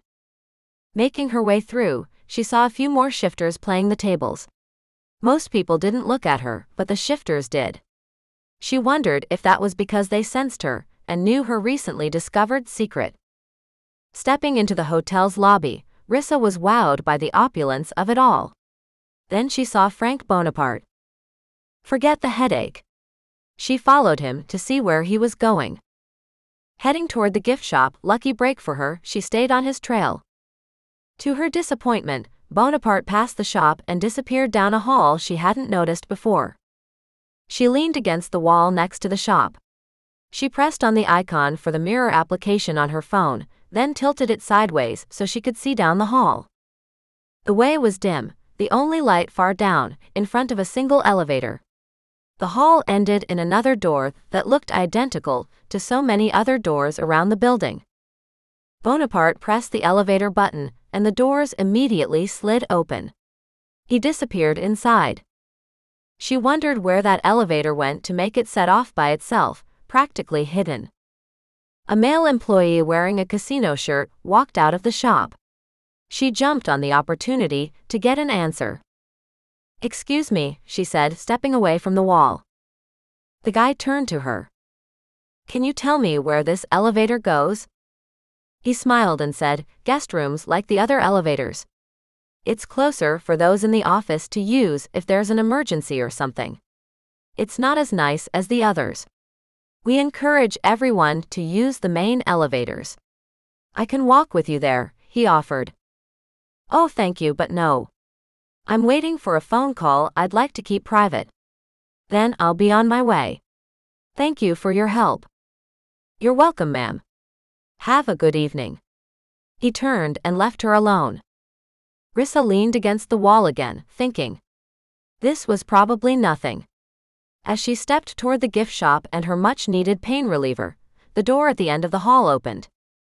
If the employee was correct, that door went into the office. She tipped her phone sideways again to spy down the aisle. Outside the door, she saw the man, the first winner, being helped by two other men, both in suits, into the elevator. He looked woozy and pale. She realized the two men who were helping the winner had to be come back down to return to the office. That would her chance to get in. Only problem was getting all the way down the hall before the office door closed. Maze said shifters had superhuman speed. Maybe she did too. She was about to find out. The two men were laughing when they came out of the elevator. Rissa took a deep breath, waited a beat looking for anyone watching her, then sprinted down the hall. Consciously pushing her legs, she flew down the hall. She was moving so fast she startled herself. Her fingers easily wrapped around the knob before the door closed. She peeked in to find the men had left the room, clearly using one of the doors across from her. She slid inside. She was standing in another hall, shorter than the one on the other side of the door, hearing voices, not from nearby. She paused to assess the area. A few doors were along the short hallway. The first was a restroom. She was just moving to another door when she heard a noise. Her senses went into overdrive. She needed to hide. Now. Rissa glanced at the door before her, the only option she could think of. She opened the door, hurried in, then quietly closed the door. Footsteps passed by. While she waited for them to pass again, a strange antiseptic smell wafted up from the door's threshold, stinging her nose. When the coast was clear, she felt along the wall and flipped a switch. She was in a small storage room with office supplies. Past the pens, reams of paper and staples were plastic tubing, needles, flat plastic bags, cotton balls, and a small brown container. Picking up the brown bottle, she unscrewed the lid and took a sniff. There wasn't any odor to the white powder filling the container. She took one of the flat collection bags and poured a sample of the powder into it. She'd see if she could get the forensic lab to find out what it was. Dropping the bag into her pocket, she switched off the light, ready to explore more rooms. She twisted the doorknob and voices came down the hall. She froze. One of the voices she recognized, winner number 2, the female. Then she heard them going into another room. She faintly heard one person telling someone else to lie down. Just when Rissa was leaning forward to hear better, footsteps came toward the room Rissa was in. She was so busted. Crap. Chapter 14. Rissa. The footsteps stopped and the door opened. Rissa pressed herself against the wall behind the entrance. The light came on. The door blocked her view of the other side of the room, where the storage bins sat. Rissa leaned forward to see what the woman was doing. She couldn't tell much, but the woman was at the far end of the supplies where the medical goods were stacked. She had a long piece of tubing and a liquid collection bag. Rissa leaned back as the woman grabbed cotton balls. Shortly after, the light went off and the door closed. She sucked in a quiet breath. She hadn't breathed the entire time the woman was in there. She'd had enough surprises today to last a year. Home called to her, but she wanted to get the powder analyzed ASAP. She'd drop it off first, then go home. Turned out getting from the office to the hall to her car was event-free. One thing intrigued Rissa though. On her way out, in yet another slot area, there was another winner. The same waitress was in the room, talking with the winner. Maybe after Rissa found Kiva, she'd come back and try her luck. For now, she'd had more than enough of this place. At the station, Rissa parked in her assigned spot and headed inside. It was after 5 o'clock, and most of the administrative workers were gone for the day. Sometimes she wished she worked a simple 8-to-5 job, but that would never happen. She'd be bored after a single day of sitting behind a desk. She'd always been one to get out and do something. Sitting to read or watch TV wasn't her thing. This job was perfect for her, as she could work as long as she wanted and then go home and crash to wake the next day and do something different than the day before. Turning down the hall to the police lab, she nearly crashed into the lead lab tech, Nathan Spears. "Rissa," Nathan said, his hands on her upper arms to keep from crashing into her, "good to see you. It's been a while." She kept her slight embarrassment under control. Nathan had asked her out several times and she'd turned him down each time, giving late work hours as an excuse. He was cute in his own way and she liked him, but she wasn't into dating people she worked with. She'd learned that the hard way. It has been a while. Hope everything is good with you. He chuckled. It is. I see you're putting in more of those long hours. Yeah, I'm working on a bit of a personal case, she told him. Oh, that's right. Your friend is missing, isn't she? Concern registered on his face. Yeah, that's why I'm here actually. She pulled the collection bag of white powder from her pocket. I was hoping you could tell me what this is. At that moment, she realized he was probably going home for the day. Damn. She hated waiting. Nathan took the packet from her. He pulled the top open and sniffed. Well, I can tell you what it's not because it has no scent. But that probably doesn't help much, does it? She shook her head. No, it doesn't. I'll tell you what, he looked at her and smiled, I'll get this going right now. Rissa smiled, even though she heard the unspoken words to his statement, if you go out with me. That would be great, Nathan. Thank you so much. If she was giving him a date out of this, she was getting everything out of it she could. Call me when you know. Even if it's past midnight. Okay. Translation: don't go home until you have an answer. He laughed. I will, Rissa. I know a great little cafe that has the best gumbo in New Orleans. We'll have to check it out. She softened a bit. Thanks. I love gumbo. She headed back to her office. After answering all the emails in her box, she sat back and sighed. The sun was about to set, and she needed something to eat. Time to head home. Climbing the stairs to her third-floor apartment, Rissa flipped through her keyring, searching for the silver one. Inside, Rissa slipped her shoes off, then pulled a box dinner from her freezer and popped it into the microwave. From the fridge, she pulled out the green tea she'd brewed yesterday. She'd read that the beverage helped with brain activity and lowered the risk of cancer. But tomorrow, she was sure that a new study would be out that countered that one. She thought about Mays. She hated that he'd left, but he wasn't a law enforcement person. He couldn't be expected to handle the stress the job created. It was a good thing that he walked away. Now she wouldn't have to worry about his safety. When she agreed to his coming along, she hadn't thought anything would happen that would be dangerous. Not like this. Taking a civilian into these types of situations was against policy, but he was a trained security specialist, so she felt confident he wouldn't get himself killed. The microwave beeped, telling her the meal was ready. After sitting with a steaming bowl of rice and chicken in front of her, she checked her phone for any missed texts or messages. She was hoping the chief made headway with getting a warrant or information to raid the laboratory. She still hadn't figured out what Lupin was doing there. He apparently left the briefcase behind for a reason. What was in it, she wondered. The first bite of her lean meal made her wish she had another bowl of gumbo from the small cafe earlier. She thought about the attorneys she met there. Didn't Mays say they were witches? Or were they vampires? No, they said vampires had been seen in the city. Specifically, the nightclub owned by Lupin. Vampires.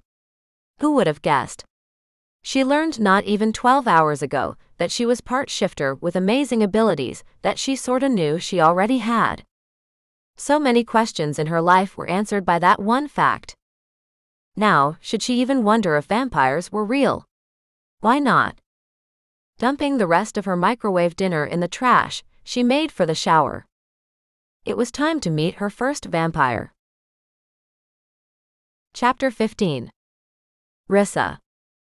Rissa strolled into the casino's nightclub and found a dark place on the side to observe. First rule in undercover work was to know your surroundings. If you needed to make a quick escape, you knew where to go. Or if just needing to use the restroom. The club was packed, which was a bit surprising for a weeknight. Then again, this was New Orleans. The city had its own type of people, its own way of doing things. A waitress asked if she'd like a drink. She declined. With little food in her stomach, alcohol would go straight to her head. She adjusted her dress and headed toward a small empty table. When she'd pulled the red outfit from the closet, her eyes teared up. Several months ago, she and Kiva had gone shopping specifically for something sexy for her. Being on the police force and addicted to work, looking like a hottie, had never been high on Rissa's list. Kiva decided it was time for best friend to find a love life. She dragged Rissa to the mall and they'd spent hours going in and out of fancy shops, eating pizza, and people watching. Kiva had a specialness about her that drew attention from pure strangers. People across street would turn to her and smile for no reason, it seemed. Her soul was good. It was like everyone knew it. Kiva loved every person and every animal she came across. If the world had more people like her, the planet would be worth something.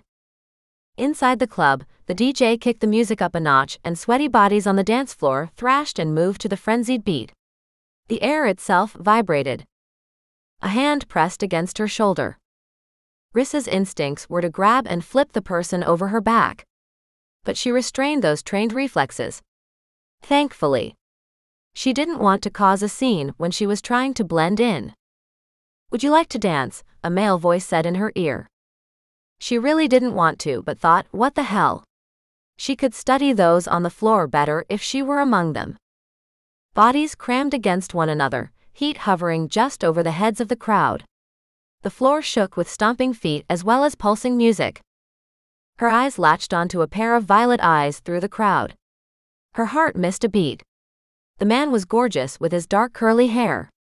She didn't see a gold ring around his irises, so he wasn't a shifter. The throng between them broke their connection. Along the perimeter of the floor, 2 levels of tables were filled with people. Most were drinking and laughing, while a group of 3 men and 1 stunning woman on an upper platform studied the crowd. Chills ran down her back. Senses were on alert. A hand slid over her thigh, around to her lower stomach. The splayed fingers spread from below her sternum. A hard body pressed against her back. "May I have this dance?" In her ear, a smooth, deep baritone voice slid over her. A shudder she couldn't suppress racked her. The man holding her to him chuckled. He knew he affected women and reveled in it. She'd teach him about copping a feel from her. She pulled away and spun around, ready to throw an uppercut. A mirthful violet gaze met hers. It was him. The man with the violet eyes. His fingers wrapped around her wrist in mid-swing. He was eerily fast. Either way, he had her attention. His hand snaked around her waist again and hauled her closer. "A bit feisty, aren't we, beautiful?" Her eyes narrowed. "Only when others are rude." She smiled. He threw his head back and laughed. That's when she saw his teeth. Vampire. Be careful what you wish for, was her only thought. And he was hitting on her. Her senses were nearly in overload. Something about him was magnetic, drawing her to him. She recognized the affect, but it was hard to deny him. She had the burning desire to please him, to do whatever he wanted. Was this some power vampires had over humans? But she wasn't entirely human. She was able to control her actions. This must have surprised him. "You're quite interesting, my little vessel." His eyes held hers. "What are you?"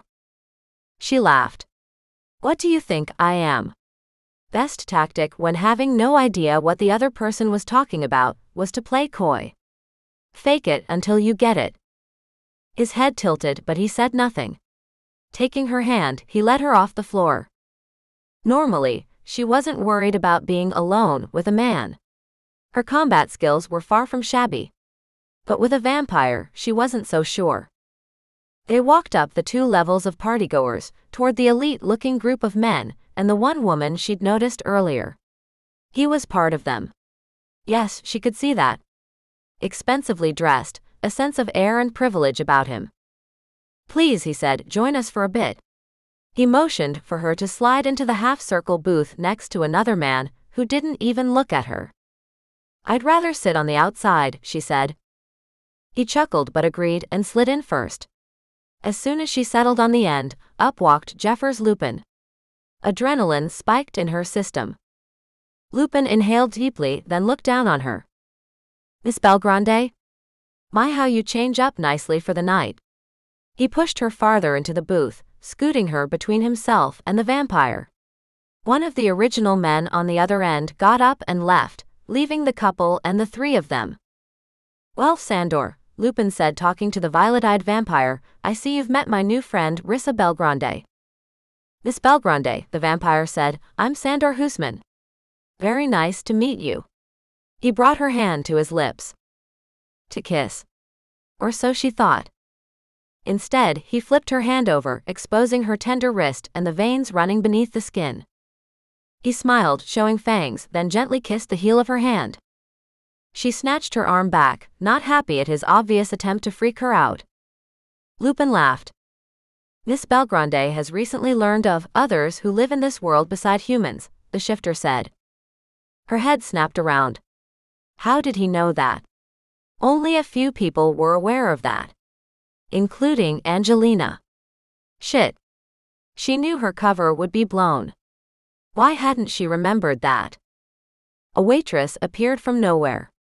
"Would you like something to drink, sir?" "Yes," Lupin said. "A round of drinks for everyone. And Miss Belgrande's drink is on the house." The waitress wrote on her notepad. "On the house, yes, sir." She hurried away. "That's kind of you, Mr. Lupin," Rissa said, "but I can pay for my own drinks." "Please," Lupin cooed, "call me Jeffers."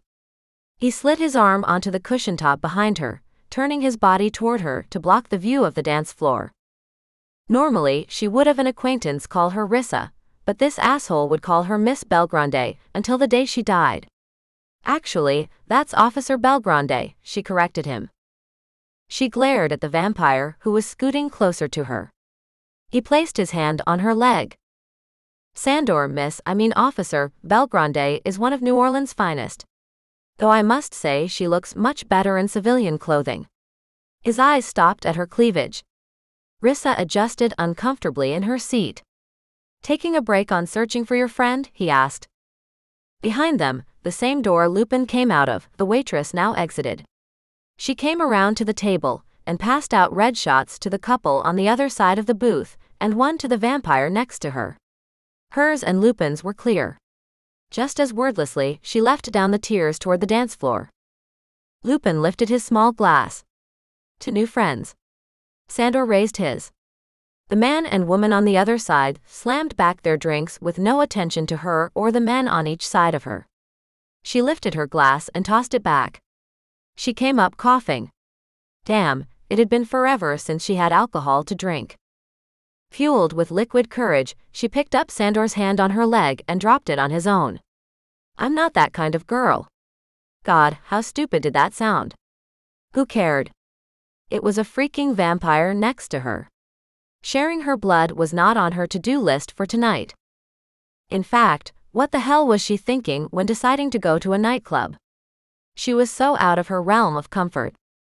Kiva was the dancing queen. Not her. Her best friend was the one to make sure she didn't become a workaholic recluse. She missed Kiva so much it hurt. The vampire laughed at her audacity. The gorgeous man probably wasn't used to being turned down. She refused to look into his eyes, remembering how they hypnotized her on the floor. Sandor brushed her hair off her shoulder, exposing her neck to him. That was it. She'd had enough of their unwelcomed advances. She stood, knocking the table to the side. "I'm leaving now. Lupin, I'd like to say it was a pleasure, but of course it wasn't." He moved for her to get out. She didn't even want to look back at them. When she reached the exit, she stumbled. Damned heels. A man grabbed her arm to steady her. "Are you okay, miss? Do you need a driver?" "Thank you, no.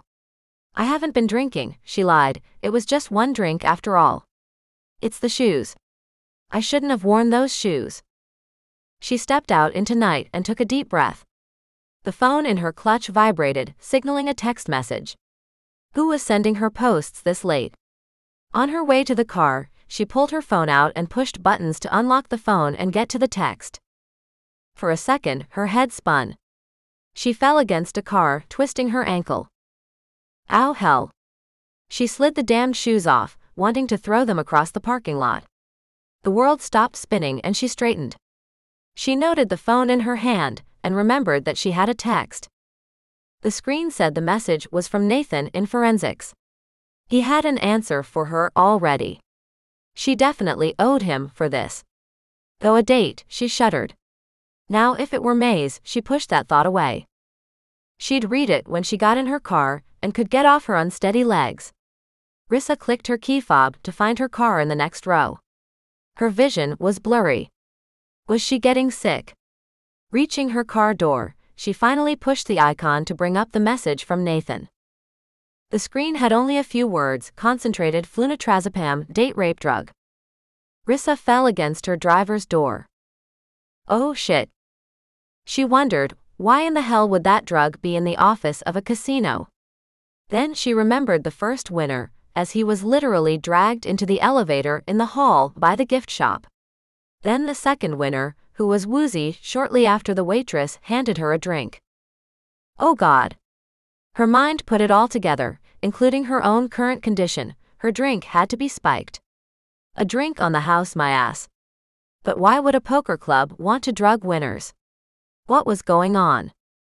She pulled the door to her car open and fell into the seat. With a little strength left in her, she yanked the door closed, then sat back in the seat. A sound came from the dark passenger seat. Leaving so soon? Glowing violet eyes locked onto hers.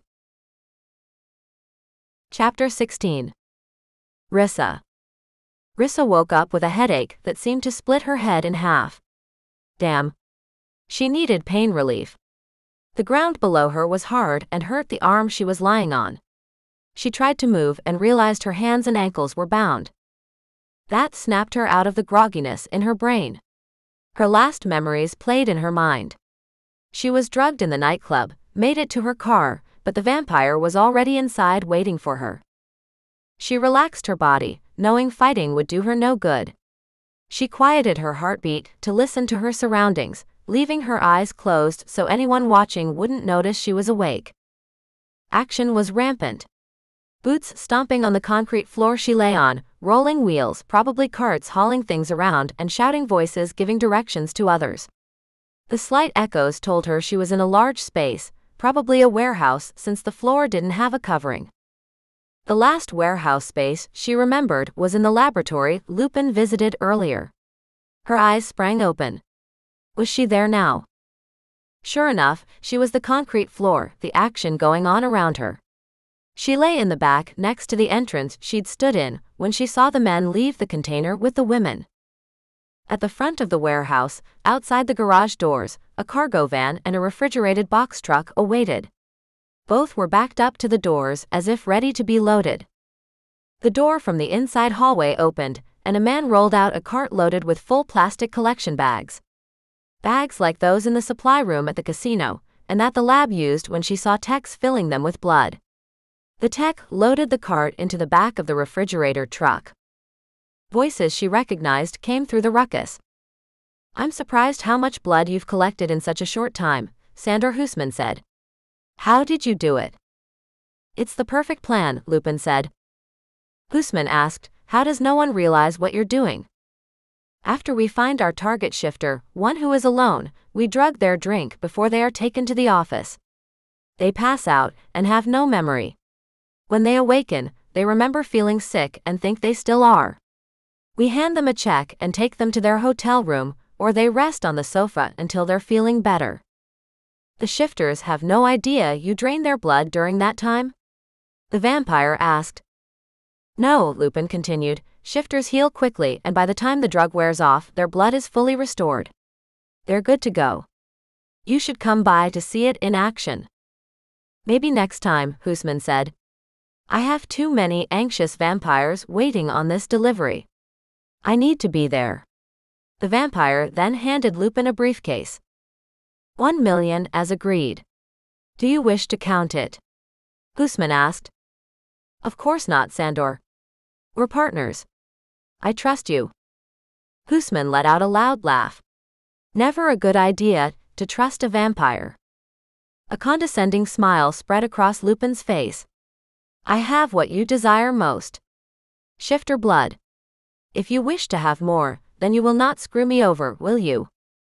Guzman didn't respond to the shifter's haughtiness. Speaking of desired things, he said, looking around, where is my little police officer? Adrenaline spiked Rissa's heartbeat. He meant her. Why are you interested in her? Lupin asked. Except for her blood, of course. Guzman laughed. I'll be doing more than drinking from that one. She'll be my new diversion. A challenge. I bore of my current one. Disgust churned Rissa's stomach. She'd rather kill herself. From somewhere, a group of women were herded into the warehouse. Each looked emaciated and barely able to walk. To her surprise, the female winner from the casino headed the line. Rissa studied the group, recognizing faces from the missing persons wall at the station. Wait. No way. Were her eyes playing tricks, or was that really Kiva? She opened her mouth to call her, but instead managed a hoarse whisper. Kiva. At that moment, Kiva tripped to the floor. One of the men escorting them kicked her, then picked her up and carried her to the cargo van. A flood of emotions swept Rissa away. She'd found her best friend. Tears stung her eyes. It was too much to hold back after this long. Now Rissa had to find a way to get Kiva and herself out of there. In the back of the van, the women were being tied up. Why, Rissa didn't know. The women didn't look capable of standing, much less fighting back. Ah, the blood slaves, the vampire said. He licked his lips. And they are all visually enticing. You've done well with them, Jeffers. Are they from the casino also? Some, but not all, Lupin replied. A few are shifters we came across. Others are from the casino. Winners, he said with a laugh. Guzman stalked toward Rissa. Reaching her, he knelt and brushed hair from her face. Here you are, my crime-fighting donor. Good to see you awake before I drain you for the first time. He smiled, his fangs shining in the warehouse lighting. He grabbed her upper arms to sit her up. Her dress was hiked high on her legs, barely covering the important parts. The vampire stood, pressing her body against his mouth against her neck. His tongue snaked out, tracing the artery's outline. His fingers squeezed around her arms and his teeth sank into her neck. The pain lasted less than a second. Her lower stomach tightened and released, sending a pleasant sensation through her body. She shuddered from the rush. Her mind registered that the feeling was created by the vampire drinking from her, that she didn't actually enjoy his taking her blood. He'd compelled the perception onto her. Her head started feeling light, as though she was floating. She was so tired. Her eyelids closed, but she was still awake, hearing all. The clicking of heavy footsteps on the concrete drew her attention. Damn, the vampire uttered. Damn, Lupin echoed, though he sounded so far away. Anger filled his voice. Was it because of the owner of the footsteps? This was a new person. She smelled his scent and didn't recognize it. Hello, Ricardo, Lupin growled. The newcomer laughed. You don't sound glad to see me, Jeffers. Guzman dropped Rissa like a doll onto the floor. He'd found something more interesting. Which was good. Rissa felt drained and her heart had faltered more than once while he drank from her. Introduce us, Jeffers, the vampire said. Sandor, this is Ricardo, a wizard, the shifter said with no emotion. Ricardo chuckled. I like to think of myself more like a warlock, but wizard will do. It is nice to finally meet you, Sandor. I've heard much about this agreement for trafficking blood. What do you plan to do with it all? I will sell it, of course. Shifter blood is worth a lot of money, especially after a vampire is addicted and can't get enough. Yes, I've heard that, Ricardo responded. I'll be tracking your success. I may want to start my own trade on the other coast if yours does well. Dangerous conniving and plotting filled the warlock's words. The vampire better watch his back. This Ricardo individual sounded deadly. Lupin shoved the briefcase toward Ricardo. Here, take the money and leave. I owe you one more payment, then I want you out of New Orleans. I don't care if the witch coven rules here. I don't want to see your face. Ricardo tittered. Not very friendly, Jeffers. I went out of my way to help you buy the casino, and now you resent my assistance. Your assistance, Lupin spit out, is barely worth the price, wizard. I refuse to help you with the island after I've made the last payment. Careful, Lupin, Ricardo drawled. After your last payment you will be useless to me. I don't usually keep unwanteds around. We'll see. A stench reached Rissa's nose. Fear. She knew that smell. She'd picked up on it when chasing perps. You have your money, Ricardo. Please leave us to finish this exchange. Jeffers seemed agitated. Rissa could understand why, with the wizard nearby. Ricardo spun on his heel and walked toward the door going into the interior of the lab. Husman picked up Rissa and laid her in the back of the cargo van with the rest of the captive women. Driver, you know what to do. He closed the doors, leaving Rissa to her fate. A fate she didn't want out of. Now. Chapter 17. Rissa.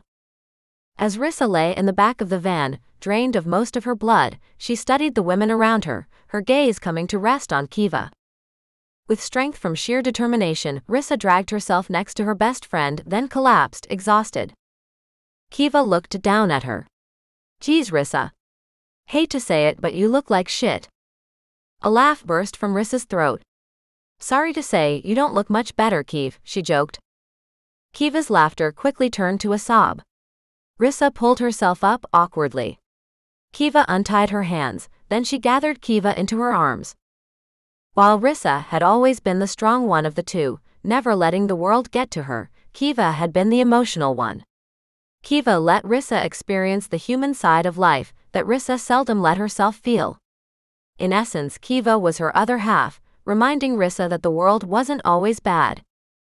With Kiva in her arms, she rocked them both. It'll be okay, Kiv, Rissa said. No, it won't, she sobbed. You don't know what they do to the women they capture. I don't want to live. Rissa eyed the driver. If she could get to him, somehow make them crash, then the police would find them. In the dimness, her eyes met the driver's in the rearview mirror. The gold circles around the black center dashed her hopes.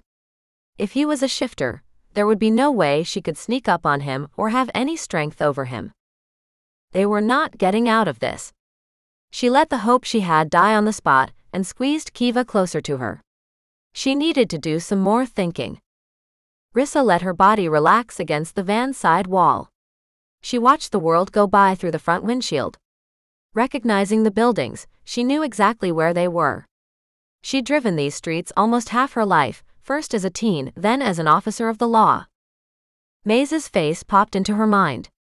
A sad smile crossed her face. The man had been a nice surprise in her monotone life. She regretted chasing him away. Maybe she wouldn't be in this predicament if she hadn't. What she would do if she could be on the island again. Talk about a paradise. She wondered how the place wasn't on any map she'd ever seen. Certainly Google would have it surveyed and online. Maybe Vivian's magic kept it hidden. Rissa had never experienced magic before that moment.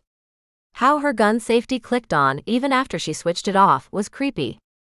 But it showed what kind of beings Vivian and the shifters were. The woman used non-violent means to subdue Rissa.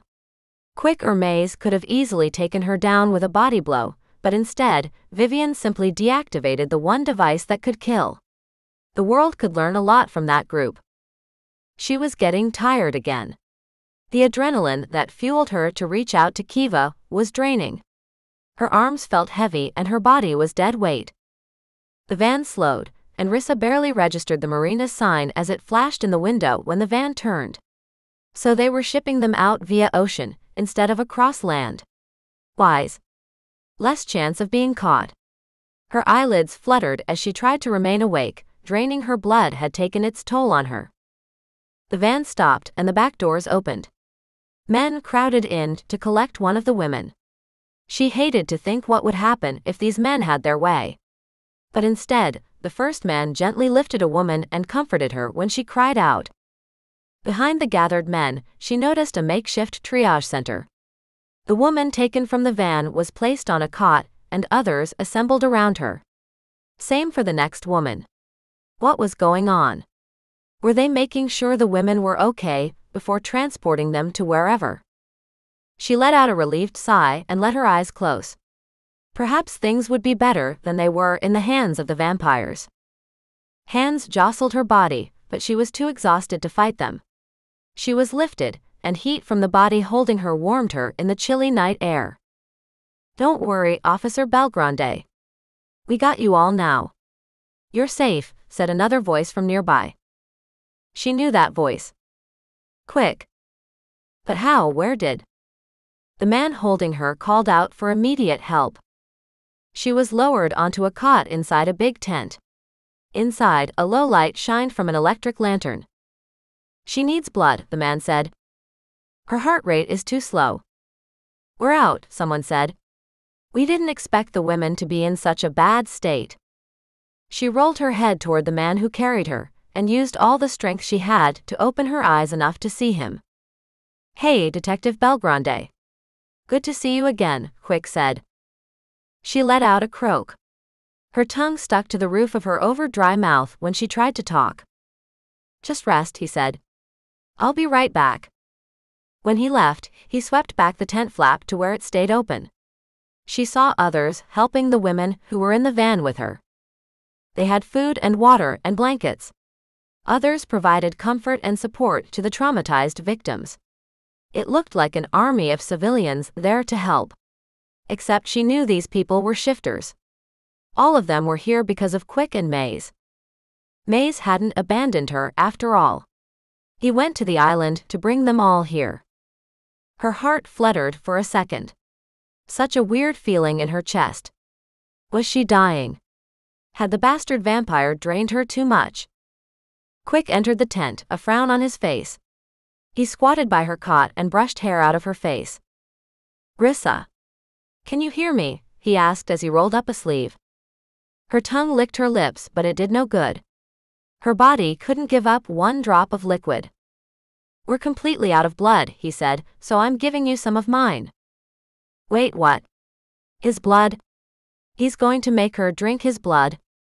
Whatever you're thinking, Detective, it isn't that bad on your end, Quick said. He was rushing around pulling things she couldn't make out in the low light.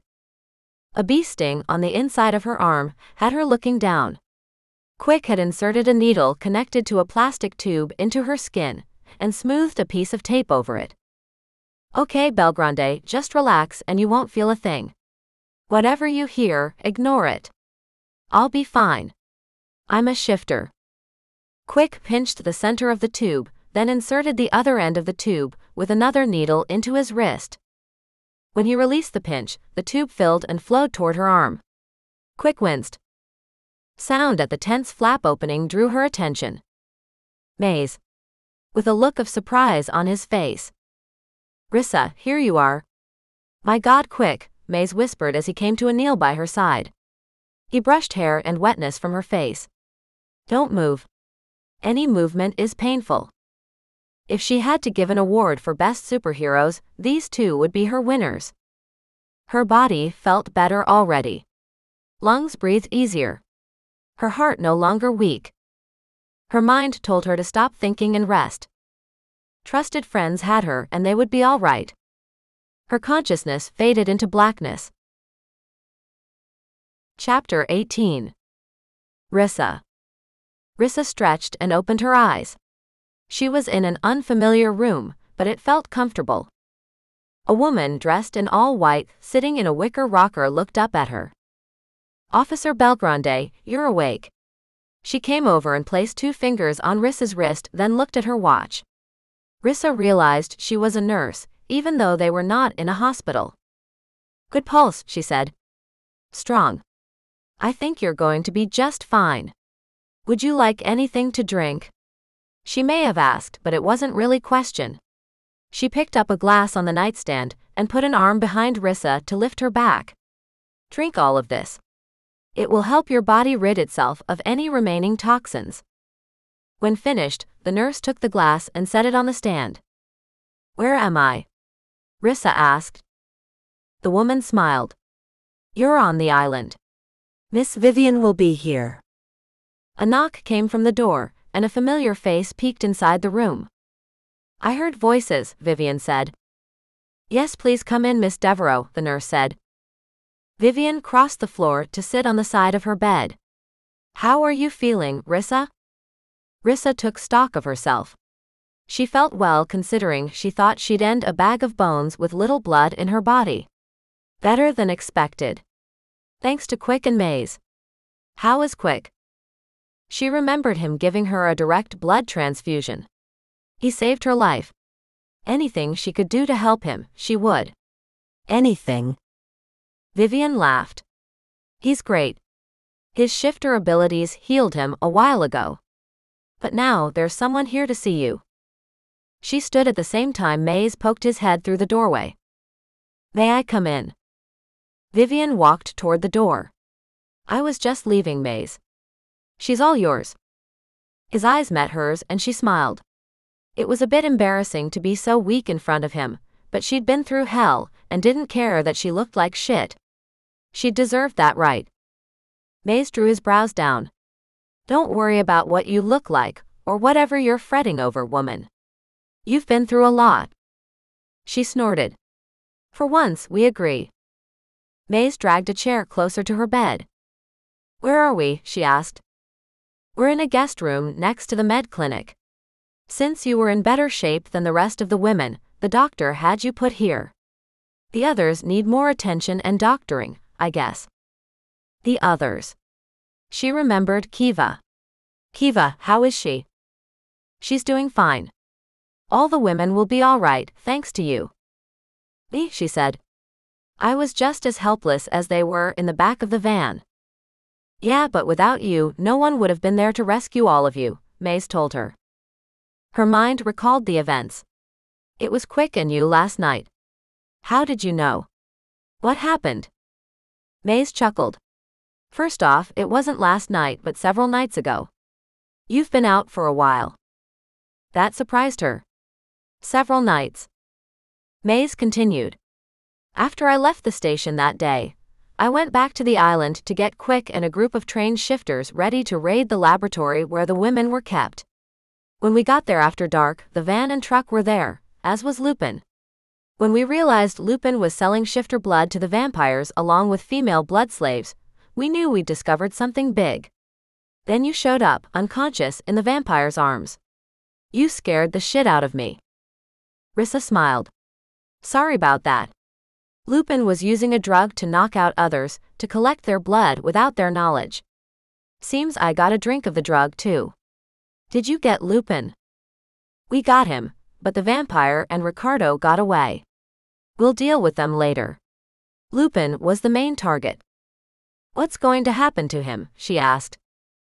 "Shifter justice is swift. We don't drag it out for years like others do." Maze smiled at his dig at the human law proceedings. "Don't make me hurt you, Shifter," Rissa said with a grin. Maze laughed and continued. "Anyway, Lupin was found guilty of trafficking, blood and women.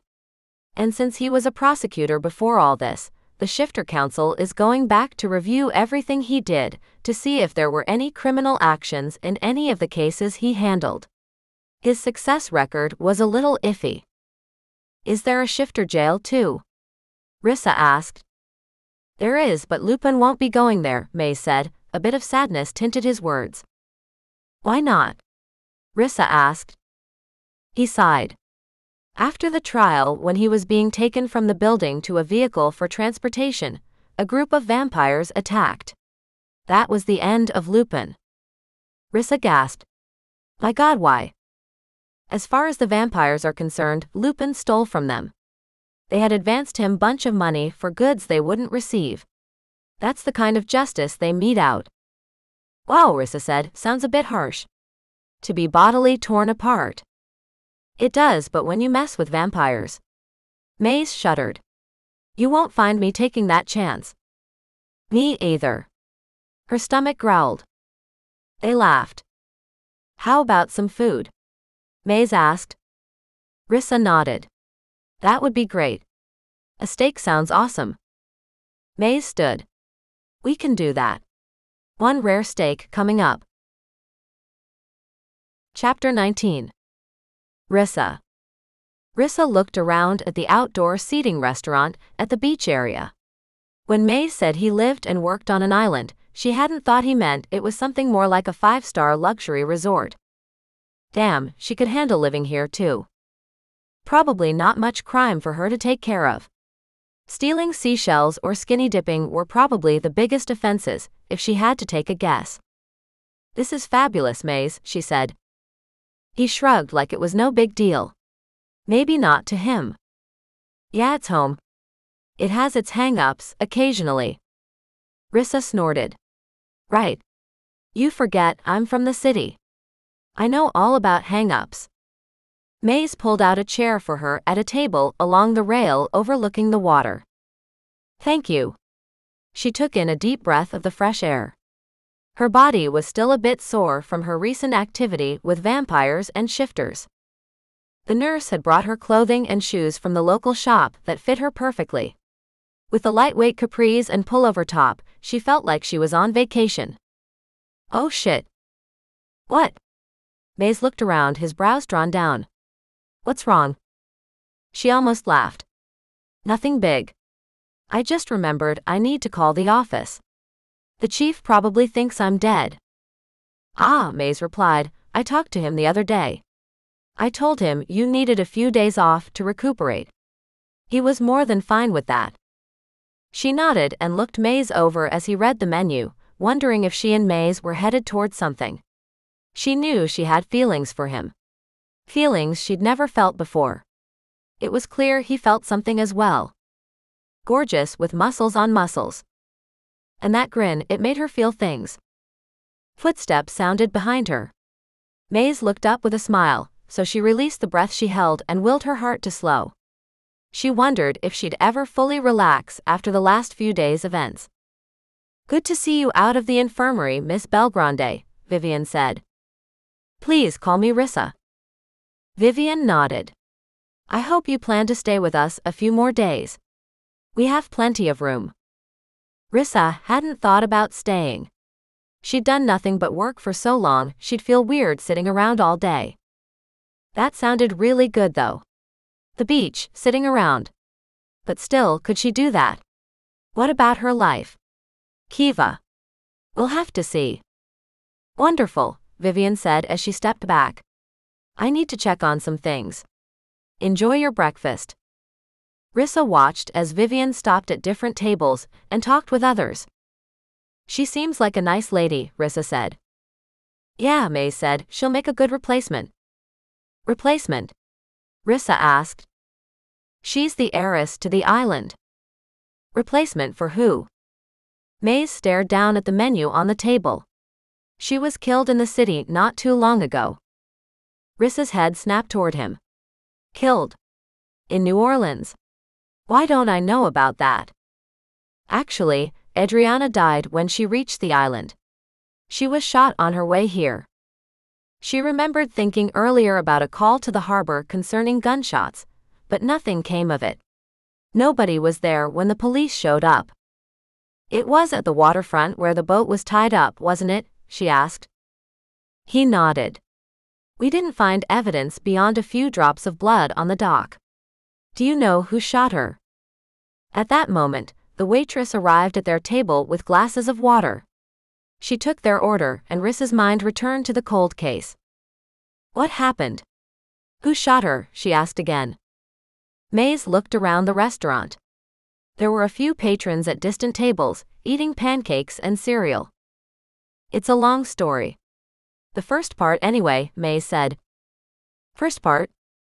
The part where Quick is a convicted killer. Rissa jumped to her feet. What? He grabbed her wrist and pulled her down. The others had stopped eating and stared at her. He's innocent. It was a setup, Mays whispered. Setup how?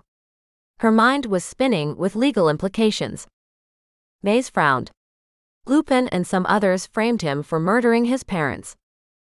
You're shitting me, she responded. He sighed. No, and I don't want to talk about it here. Not many know about it. Rissa leaned forward, putting elbows on the table. What does that have to do with the previous owner getting shot? Mays cleared his throat and said, "Let's just say for now the bullet that hit Adriana wasn't meant for her." Rissa sat back in her chair. They were gunning for Quick. He has a bounty on his head. Mays nodded.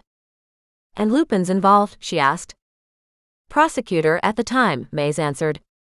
She wove her fingers together and rested her chin on them. "I believe it." Their breakfast arrived and both remained quiet, eating and contemplating their own thoughts. Hers centered around the injustice of an innocent and others that Jeffers Lupin screwed over. She was sure there was more than just Quick. "I need to get back to the office," she said, finishing the waffles with chocolate chips and syrup. "I thought you were going to stay a couple days." "I'd like to." Mays let his sentence remain uncompleted. "To what?" Rissa said, trying not to smile. She liked where she thought he might be headed. At least, where she hoped he might be heading. Mays drank down his entire glass of water. He cleared his throat. "I'd like to make sure you're healed before you jump back into all that," he said. "Of course," she replied. An idea came to her. "I feel great. How about you stick around and help me with things?" "Help you?" he asked. "Yeah, she mumbled, "we wouldn't be on official police work. Just looking around on our own." "Sorta." His blossoming smile rocked her. "Sorta. Right." Chapter 20. Rissa. Sitting at her office desk, Rissa groaned when she looked at her email and the number of messages on her desk. You'd think she'd been gone for a month. The bullpen area where her desk sat was an open space with several others at their desks. Privacy was an issue. There simply was none. Many of the others welcomed her back, though she felt like she hadn't been gone. "Hey Belgrande," one of the men called out. She thought he heard Mays scoff. She raised a brow at him, then turned toward the room. "Yeah, Murphy." "What?" she replied. "You should talk with the chief," he said. "I heard he was getting a warrant to search a casino. Thought it might be your case." Rissa was out of her seat and on her way to the chief's office before Murphy finished his sentence. She knocked and stuck her head in. "Chief, you got a search warrant for Lupin?" "Hey Belgrande. Good to see you back," he replied. "Well, I'm unofficially back. Unless you got a warrant." "Finally got it done," the chief said. "Not sure what took so long. Maybe Lupin's reach was further than we thought." "When can we go?" she asked. The chief looked at his watch. "I sent Preston to oversee the crew since you were out. If you hurry, you can be in on it." "Lupin's office." "Thanks," she shouted as she spun and grabbed her keys from her desk. "Let's go to the casino, Mays." At the casino, she parked out front with a myriad of police cars and unmarked vehicles. Some were just going in, so hopefully they hadn't missed much. Walking inside, Rissa couldn't believe the chaos. Men in uniform lined up to go through a door that led to the main offices. She was surprised how many people were vacating the area. Were they doing something illegal or afraid of the law for another reason? Mays stood behind her as they moved into the office. The secretaries were up in arms as their desks and files were overtaken. Rissa bypassed them and made for Lupin's space. Others were in the shifter's office, boxing up papers and pulling the computer. Rissa stepped behind the desk and opened a few drawers. The first side drawer held packs of beef jerky and a gun. She'd leave that for the forensics crew to handle. She pulled on the wide center drawer. Initially, she saw pens, pencils, some business cards, and toward the back, a key with a fob to a storage facility. A key card sat next to it. Her fingers slid the keyring and card into her palm. Turning her right side toward the window, she snuck the items into her pocket. Across the room, she noted Mays breathing deeply. Maybe he was picking up on something humans couldn't. "What you got?" she asked. He exhaled. "Nothing surprising," he said. "Same vampires from the warehouse the other night. And lots of different perfumes. Figures. I can imagine women coming in and out for all kinds of nefarious reasons," Rissa commented. You ready to move on? Maze looked at her questioningly. That's it. You don't want to go through files or something? Nah, she said, we know about all this blood scandal. That's all that will be here. I'm not interested in that. What are you interested in? Maze asked. She pulled the key fob from her pocket. Let's find out, shall we? What's that? Well, I'm hoping it's a link to the past. She led them through those milling about out to her car. She scanned her phone's internet for the storage company's address on the keycard. The address of the place was in a part of town that had been steadily declining over the years. When she stopped at the gate to the building, she placed the card on the reader, hoping it was all needed to get in. Bingo. The barrier slid to the right, opening. The handwritten number on the card told them the building and room number. Wasn't there an unspoken rule to not put your PIN on the back of your debt card? The idiot rule. Oh well. Good thing for them. They parked in the small yellow-lined area and searched the buildings for sign numbers. Entering the door to the building, they looked for the suite number. Rissa looked at Maze. Is this legal? He asked. Nope, she answered. Not usable in court. Let's snoop. Rissa twisted the key in the padlock, and it popped open. Maze lifted the garage-type door, then flipped on a switch. Boxes upon boxes were stacked on all three walls, taking up most of the middle. Names were written on the front of each box with a date. She opened a box and shuffled through the contents. This looks like a case file, Rissa explained. She pulled out official-looking papers and skimmed the wording. I think these are Lupin's files for those he prosecuted. They aren't recent. Maze started pulling the front row off boxes, setting them to the side. What are you doing? She didn't want a mess to clean up if someone questioned their credentials. He moved several more before answering. Here. He scooted dusty boxes forward. All with the name Alvarez, and dated about 20 years ago. Are these? Rissa let her question trail off since she knew the answer. These boxes were to the murder case against Quick Alvarez. If there was anything she could do to help Quick, she owed it to him. She couldn't do much, but her expertise was in investigating crimes.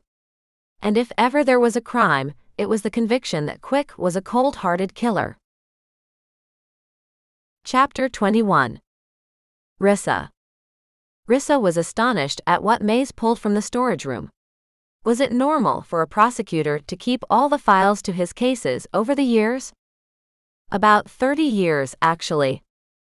Rissa popped off a cardboard lid to the first Alvarez box. Folders and paper-clipped papers packed the box. Dust had settled, making Rissa sneeze when she took out a thick folder. Case number F365958.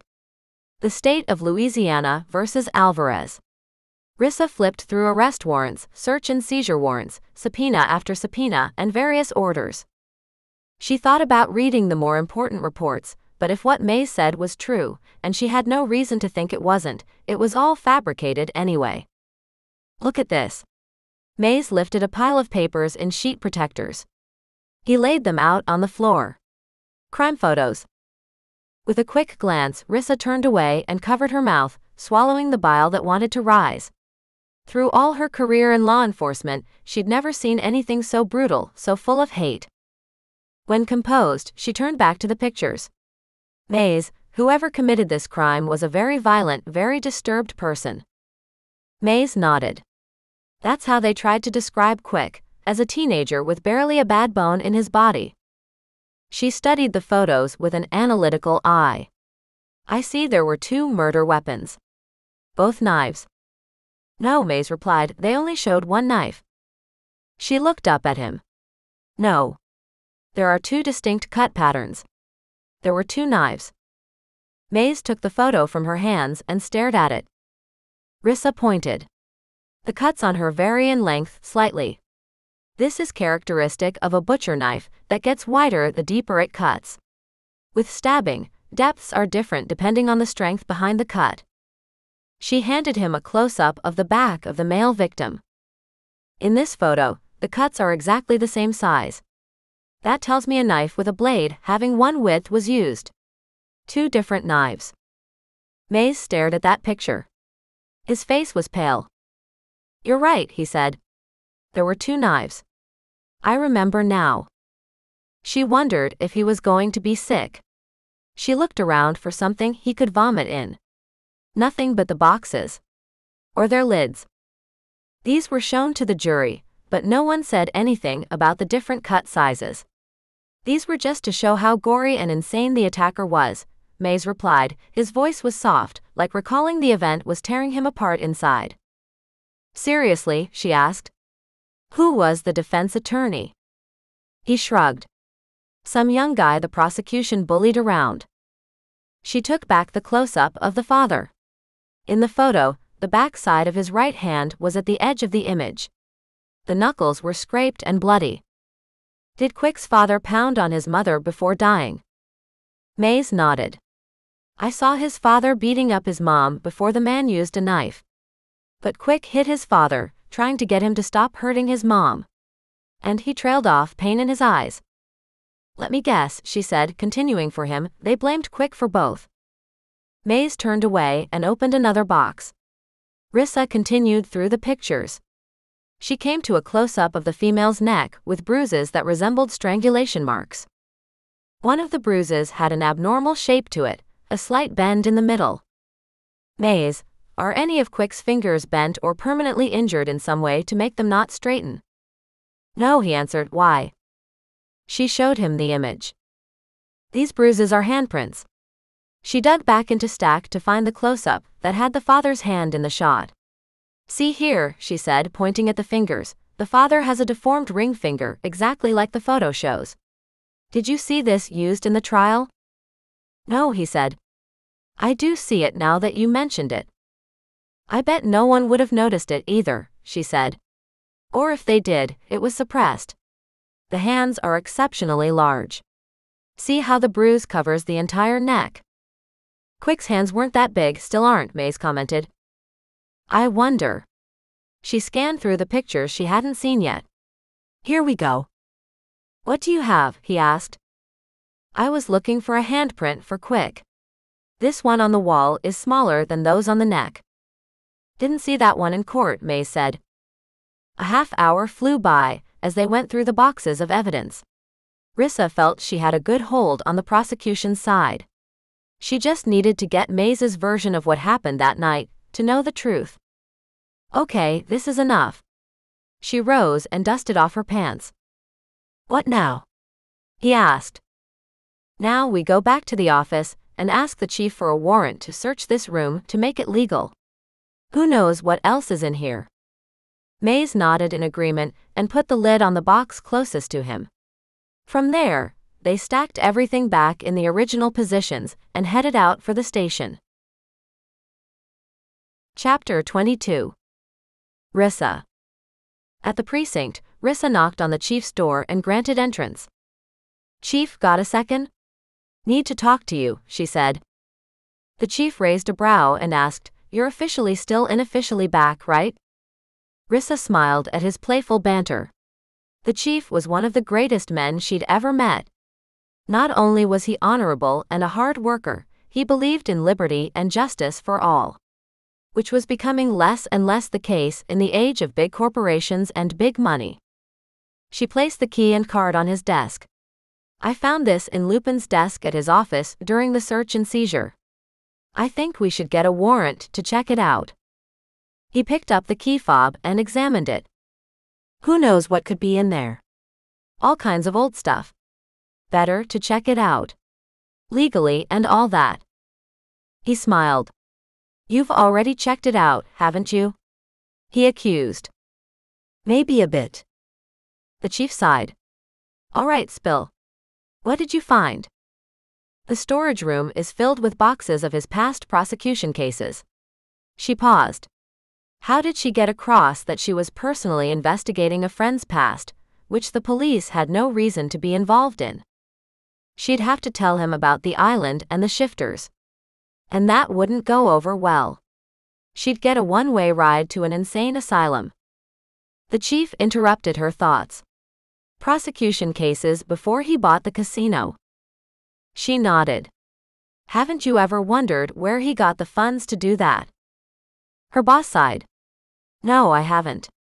Lupin is not of interest to me, except for his part in human trafficking. Damn it. She knew that would be his answer. Can we get the warrant anyway? There could be relevant evidence there. I didn't see everything. The chief scribbled a note on a piece of paper. I'll see what I can do if you tell me what's going through your head now. I have it on good authority that Lupin was dirty. He took and gave bribes to get convictions and was unethical in his decisions. He has a 99% win rate. That's crazy. She paused, debating if she should tell him about Quick. And the chief prompted. And well, she let out a breath, a long time ago he convicted an innocent teenager. For murder. He straightened in his chair. She had his full attention now. A teenager? What happened? I don't have the full story yet. But it seems that the boy was trying to protect his mother from his father, who was trying to kill her.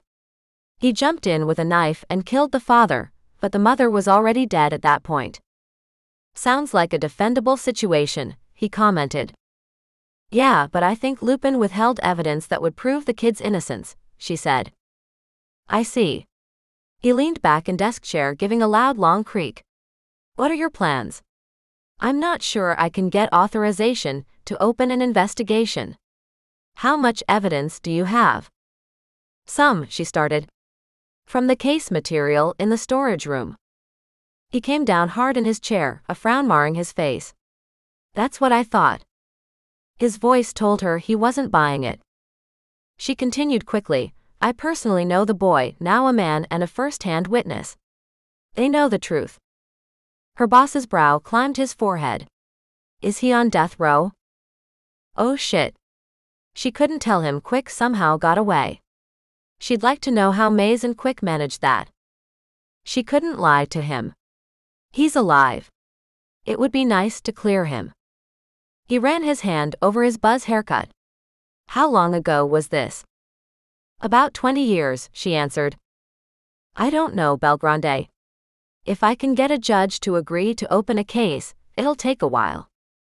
Then it dawned on her. She was dealing with shifters.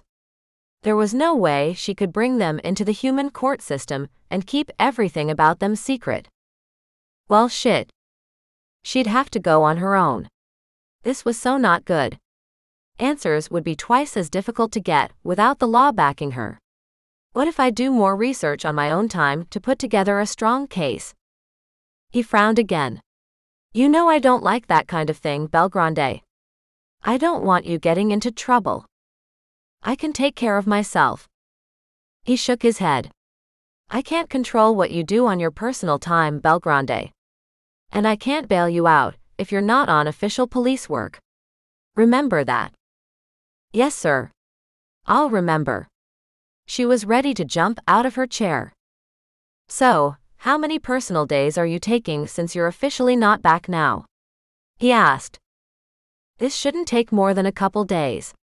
She'd talk with those who worked the case to see what they could tell her. Worst case scenario would be not finding enough evidence to overturn the ruling. What harm could poking around do? Chapter 23. Rissa. Is Chief Masterson in? Rissa said into the speakerphone on her desk. She gave Mays a tight-lipped smile. She wasn't completely hopeful. Small towns didn't always work well with big city police departments. This is Masterson. What can I do for you? The chief at Haven Police Department replied. Rissa continued, I'm Detective Rissa Belgrande with the New Orleans PD. We're doing great down here, sir, she politely replied. I'm revisiting a case in your town several years ago. Oh, you are now? He drawled. Which one would that be, darlin'?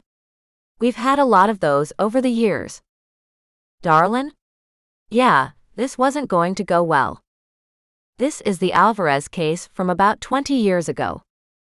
The line was quiet for a minute. The boy who murdered his parents.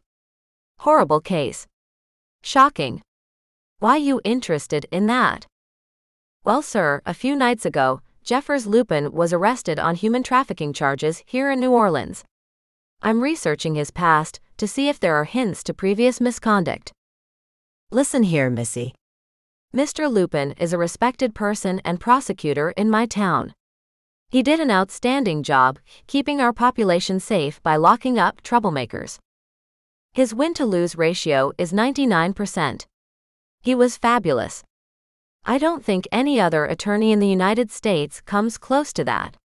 She wondered if the chief picked up on her sarcasm. I don't know anything about him numbers, but he was a good and righteous man. Rissa wanted to throw up. I assure you, the chief continued, whatever he's done after leaving here has nothing to do with us.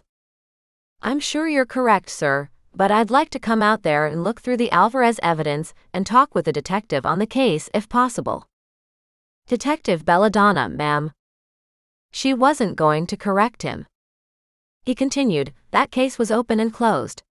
The jury was unanimous. The boy killed his parents for the insurance money. Maze's brows flew upward. She knew what he was thinking. Money. He was a teenager.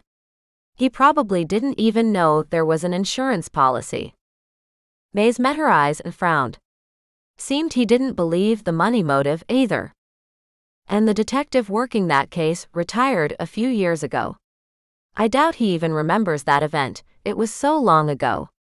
And if there's no new evidence, the case is going to stay closed, Miss Belladonna. It's Detective Belgrande, Chief. Yeah, whatever. Unless you know the whereabouts of the boy, since he's an escaped convict, I don't think you'll get much out of coming out here. Well, thank you very much for your assistance, Chief. She hung up and looked up at Maze. What do you think? He asked. I think we need to contact the detective. Sounded to me like he didn't want me there. She turned back to her computer and typed in the detective's name she remembered from the file. Several articles came up, one had a contact email for him. She sent him a quick email with her info. Sitting back with a sigh, Rissa looked at her watch. It was only 10 o'clock. Felt like 5 p.m. Before she could even take a break for the ladies' room, her phone rang. Detective Belgrande, I'm Simon Bloom, detective on the Alvarez case. Damn. That was fast. If she got this type of response to the case after 20 years, she wondered what she and Maze were in for. Thank you for contacting me, detective, she answered. I retired several years ago. Please call me Simon. How can I help you, Detective Belgrande? I'm interested in the Alvarez case you handled many years ago. I was wondering if I could ask you some questions. A sigh reached across the line. She readied herself for the same reaction the police chief gave her. I don't want to talk about it on the phone, he commented. Can I meet you somewhere? A restaurant or bar? After a moment he said, there's a diner south of here that we could meet at. He gave her directions and said he'd give her an hour.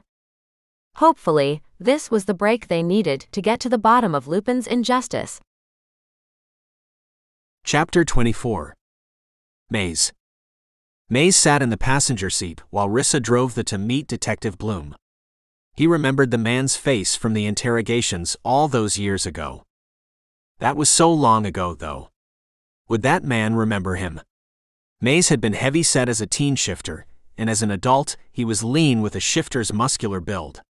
His face had slimmed, and his light hair was now dark years ago. He was fortunate this was something he could help quick with. His own father was abusive, and his mom could do nothing about it. Quick's parents accepted him into their home and treated him as their own.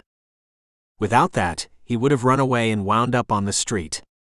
Turned out he and Quick ran away in the end for murder charges, but the situation was different than he would have ever thought. Okay, Rissa said, we have an hour before we get there. Tell me everything you remember about what happened that night. Maze wiped a hand over his face. Was the air conditioning on? He moved the vents to blow directly on him. That night. Something he'd tried not to think about for 2 decades. Rissa was right when she thought the photos were bad. But the actual scene was beyond words. For years afterward, nightmares of the tragedy plagued his mind, keeping him from sleeping. How long now would it take to repress those images?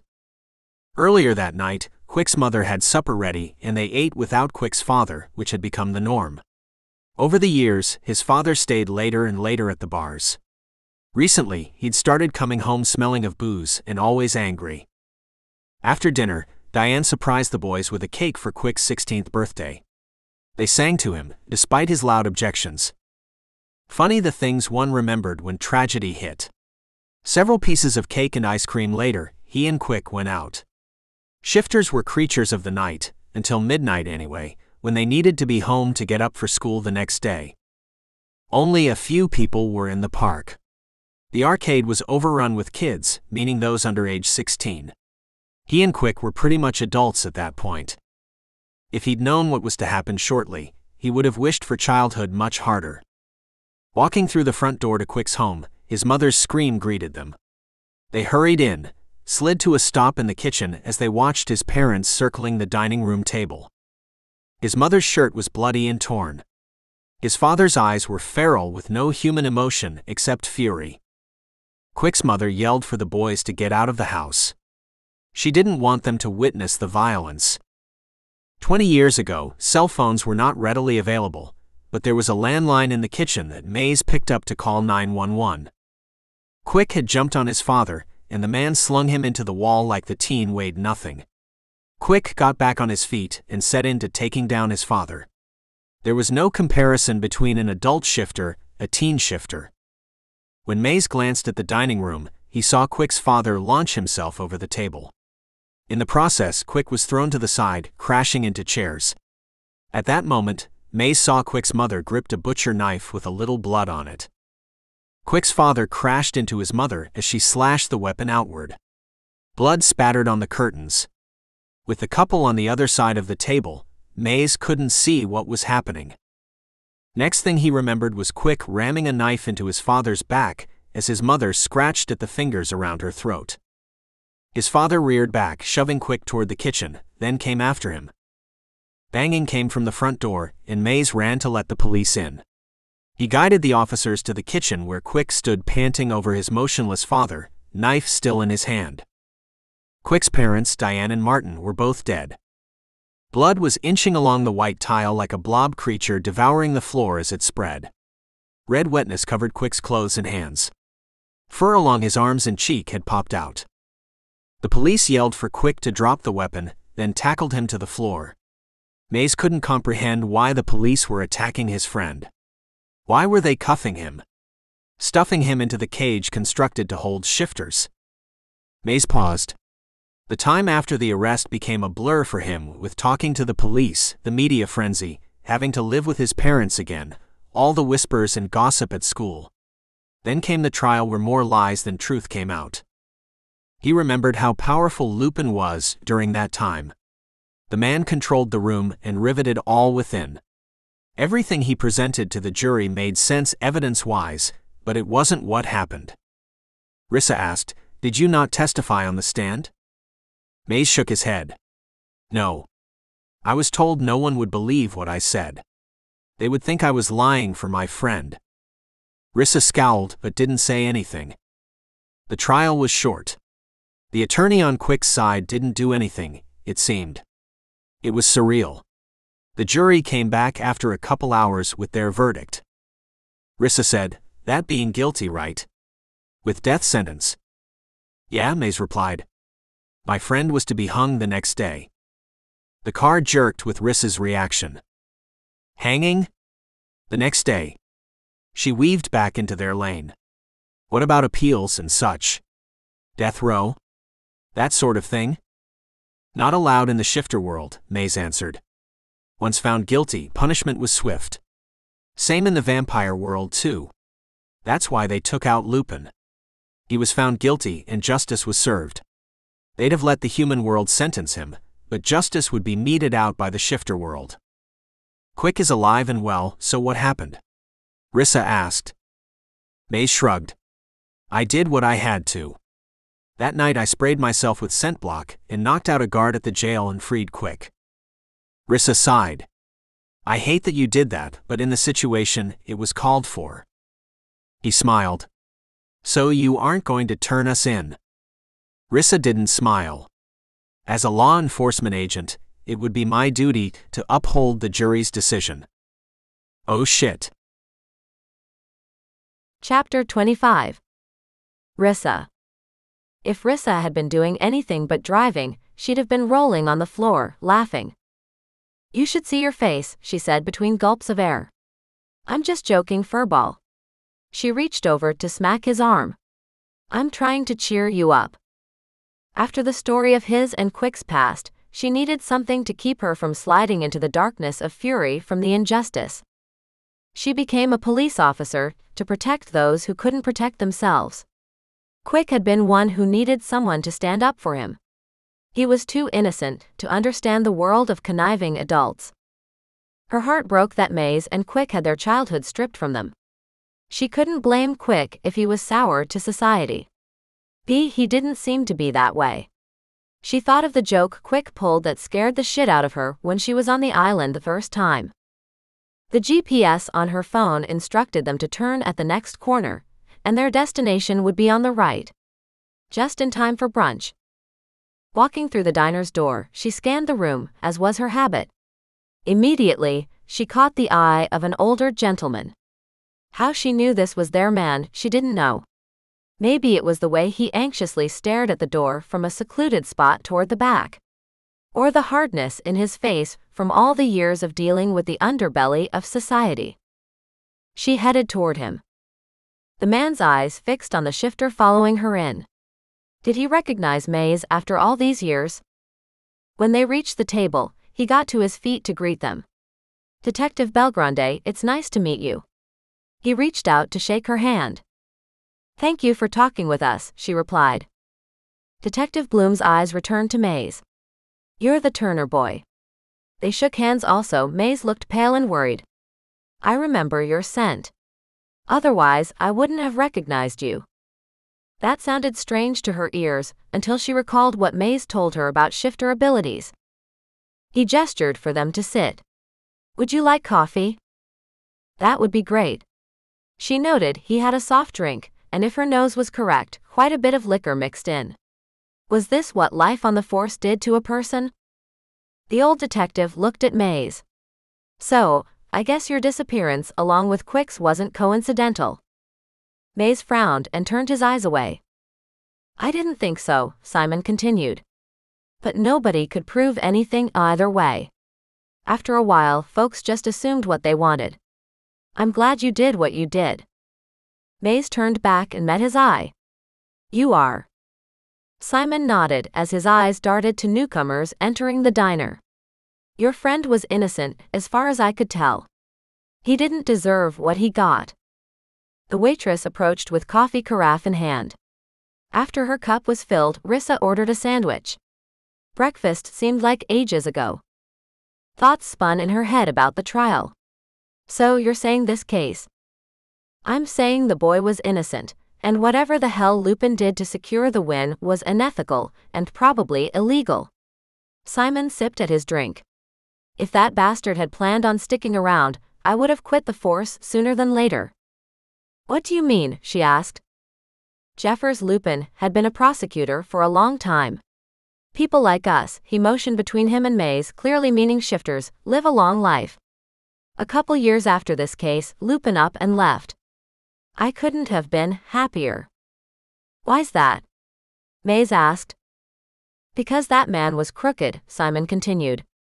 Money passed under the table constantly with everyone involved, the chief, judges, defense lawyers, whoever. Did you know that most of the jury were friends of the defendant's father? They were his drinking buddies.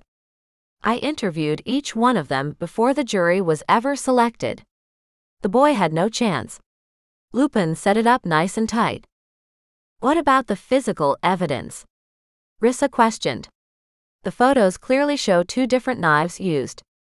Why is there only one in evidence? The one Quick used? Simon shrugged. Don't know. A second knife wasn't found. Other evidence for the boy's innocence went missing also. Convenient. Yeah, Maze snorted.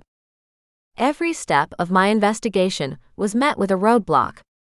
Problems I had to work around or solve in order to move forward, Simon said. The waitress returned with food, and Rissa used the time to think through everything. What was Lupin's endgame? What would he get out of a teenager being framed for murder? All I have to say is that I'm glad karma caught up with the bastard and took care of him. May he rot in prison, Simon mumbled. Rissa glanced at Maze the same time he glanced at her. Simon must have noticed. What? Simon queried. She nodded to Maze and took another bite of her sandwich. Turns out Lupin screwed over a group of vampires and they tore him apart a couple days ago, Maze clarified. Simon sat wide-eyed for a moment. Even better. Simon, Rissa said, who do you think is guilty of killing the parents? This may prove or disprove Maze's story. She hoped it was the truth. She wanted to believe Maze was honest with her.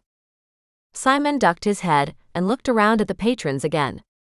From what I can tell, I believe the story the boys told. It matches the evidence there and not there but should be. What about motive? She asked. Simon nearly spit out the gulp he'd just taken. Give me a break, he grumbled. What the hell is a 16-year-old going to do with that much money? A lifetime's worth of video games? So, you knew about the life insurance policy? She questioned. It came to light accidentally, he answered. The annual bill came in the mail shortly after the incident. Without that, we wouldn't have known it existed. Lupin was all over that for motive. If Lupin was so bad, Maze said, why didn't you go after him? Because I was told if I wanted to keep seeing my loved ones, I needed to stay out of it. Do my job and leave the lawyer stuff to them. I would have left then and there. But I thought if all the good guys left, how bad it would get here. Figures, Rissa thought. Typical for thug tactics. With her lunch finished, she wanted to wrap this up. Anything else you can give us? Just watch your back if you keep with this. Lupin wasn't the only one involved in a cover-up. Chapter 26. Maze. The town of Haven was as quaint as it was when Maze left 20 years ago. Not much had changed on this side of town. If anything, it was more rundown. Talking to Detective Bloom, the diner had memories from those horrific days coming back to him in more detail than he wanted. He remembered the panic from residents when human media got wind of the murder and bombarded their little oasis. He was sure someone would slip and let out their shifter secret and all hell would break loose. But everything turned out fine, concerning keeping the shifter race below the radar anyway. Rissa pulled into the police department's parking lot and steered the car into a spot. She turned to him. You want to stay in the car? I hadn't planned on coming here. I wouldn't have asked you to come if I did. No, he said, you need someone who knows the truth so you know who's lying. It's good that I'm here. She gave him a nod and opened her car door. Inside the front door, the reception desk was vacated. An officer came out and asked how he could help them. Rissa said they were there to talk with Chief Masterson. When the big chief shifter walked through the lobby door, Maze immediately recognized his face. More wrinkles and more weight, but basically the same man. The chief stopped and looked Rissa up and down. A protective instinct rushed through Maze and he took a step forward in front of her, a low grumble coming from his chest. The chief took a step back, then recovered quickly and reached out a hand. Chief Masterson. How can I help you? Rissa pushed around Maze and took his hand. Hi, Chief. I'm Detective Rissa Belgrande from New Orleans. I spoke with you this morning on the phone. Instantly, the man frowned. He was not happy to see her. Rissa turned to Maze. This is my partner, Detective Turn. A streak of fear shot through him when he thought that the chief might remember who he was. The old detective at the diner was nonchalant about Maze breaking quick out of jail. But it was doubtful the chief would feel the same way. Rissa coughed and slapped her chest. Sorry. This is Detective Turnover. Maze raised a brow and rolled his eyes to her. Turnover? What was his first name? Apple or Cherry? He watched her fight a smile as she focused on the chief. A side door opened and an older blonde walked out. She was in civilian clothing, so he thought she might be the receptionist. As he studied the woman, she looked more and more familiar. I apologize for the sudden visit, Rissa said, but we were in the area and thought we'd stop by. The chief's frown deepened. I see. In the area, 2 hours from New Orleans. Rissa ignored the words and pushed on. Mays was impressed with her ability to be unflappable. Do you have a moment to speak with us? Before the chief could turn her down, she added, if we could just see the evidence, then we'd be on our way back to New Orleans. That's all you want, he clarified. To see the evidence. Unless you have footage of the trial, she said. Masterson shook his head. No video footage. Just newspaper accounts. The female at the desk spoke up. Sir, I can show them to the prop room and pull the box if you like. The chief scowled, not saying anything. Chief Masterson, Rissa said, there isn't a reason you don't want us seeing the evidence, is there? His eyes snapped up to meet Rissa's. Mays saw the gold of his animal ringing the irises. He stiffened, ready to spring forward if necessary. No, detective, he drawled. There is no reason except preserving the integrity of the evidence. He turned to the woman at the desk. Go ahead, Flo. He turned back to Rissa but spoke to Flo. Make sure everything stays intact. Flo stood from her desk. Yes, sir. She waved for Mays and Rissa to follow. They went through one door as the chief went in another. Mays bumped Rissa's elbow. When she looked back at him, he mouthed, behave. She smiled at him. She was in her element. She loved this. He loved that she was where she wanted to be. Rissa turned toward Flo. Wow, the chief seemed a bit grumpy. Flo waved it off. Nah, he's just not had lunch yet. He's grouchy when he doesn't eat. Mays breathed in the woman's scent. It wasn't familiar, but her face was. She pulled a ring of keys from her pocket and opened a door.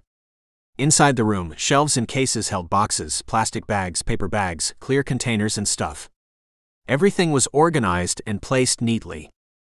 Who takes care of this place? Mays asked. I'd not think so many years of material could look so well maintained. I agree, Rissa said. Whoever needs to come to our department for a while. Flo laughed. I'll take that as a compliment, she said. I've been here for almost 25 years. And in that time, I've logged in and carefully preserved every piece of evidence brought in. She rounded the counter, separating the entrance from the storage area. What case are you wanting? She opened a binder. The Alvarez, Rissa said. Flo paused a beat. That's an old one. From before I reorganized the room. She flipped pages in the binder. Let's see where I put that. She ran a finger down a column, turned a page, then stopped. There it is. She headed toward the back of the room. May suddenly felt sick. He was ready to puke all he had from breakfast. His legs were weak and sweat beaded on his forehead. What was wrong with him? Then a cool hand rubbed down his arm. Rissa stood inches in front of him, looking up at him. Her hands rested on his chest. You okay? She brushed her fingers over his forehead, wiping away the perspiration. He breathed in deep. His heart rate slowed and his stomach unclenched. Yeah, he said. I guess I'm bothered by this more than I thought. Her brows drew down, putting a crooked wrinkle between her eyes. Of course this would bother you, she said. You wouldn't be human if it didn't. He smirked at her words and she caught his meaning. Okay, maybe not human, but you get what I'm saying. Thank you, he said. For what? Being here. Doing this for Quick. For caring. Damn, he was starting to get mushy. Like Quick had gotten since meeting Vivian. Flo came around the corner. Here we are. Had to go way back to find these. She tugged the lid off the flimsy box and pulled out a yellowed sheet of paper, then scanned it. Let's see, she started. We got curtains with blood splatters on them. she pulled out a plastic bag with wadded-up materials stuffed inside. A bloody knife with defendant's fingerprints on it. Her fingers gently placed the weapon in the sealed baggie on the counter. Then continued taking out items. Mays couldn't take his eyes from the knife covered in decades-old red stain. A flash of Quick bent over his father's back, knife in hand while his father strangled his mother, played in his mind. It felt like a dream. More of a nightmare. He picked up the curtain bag and opened it. With the first smell, his mind immediately transported him to the dining room. A myriad of scents rose from the bag. The smell of pine and lemons that Quick's mom used to clean the house. The tang of smoke from the candles on the birthday cake that burned while they sang to Quick.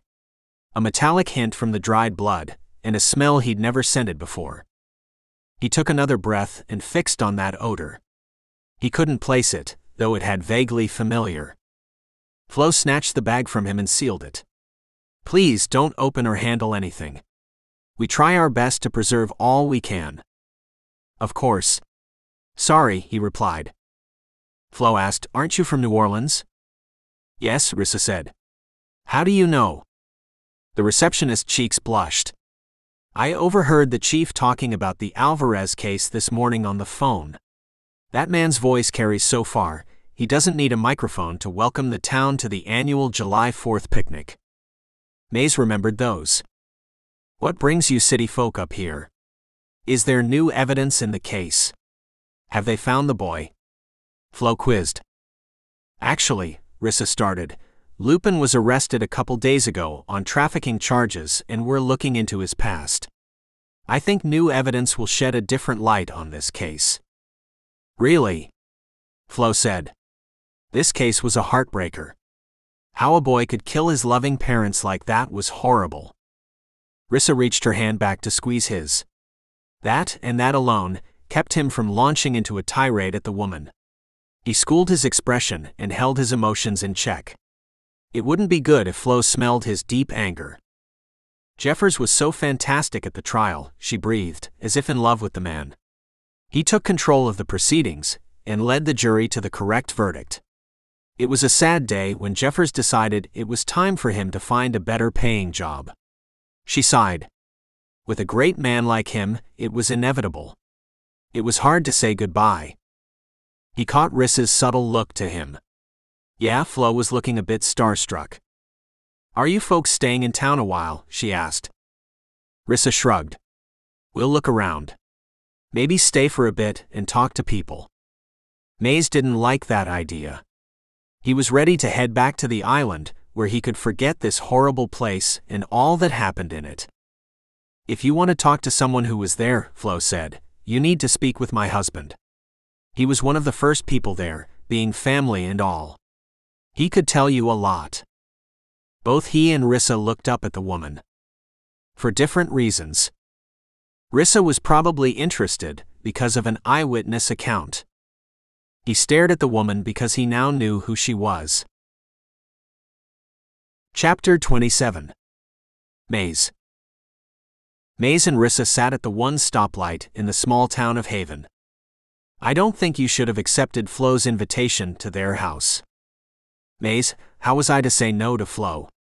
She has cherry pie. She smiled. Besides, I really want to talk to her husband. Maybe he knows something that wasn't used in court, or something about his brother that would help us understand his state of mind. I don't know. He and Quick's mom didn't get along, Mays said. What do you mean? She asked. Do you know him? That woman, Flo. She's Quick's aunt. Her husband is or was Martin's brother. Why didn't you say something? Because I couldn't figure out where I'd seen her 20 years ago. She's changed a lot. A few too many facelifts or something. I remember seeing them in the courtroom, but I never met them personally. As I said, Quick's mom didn't like him. Why not? Rissa asked. I don't know, he answered. Quick never talked much about him. Did you catch Flo's use of Lupin's first name? Rissa asked, glancing at the rearview mirror. You'd think they were lovers the way she talked, Mays added.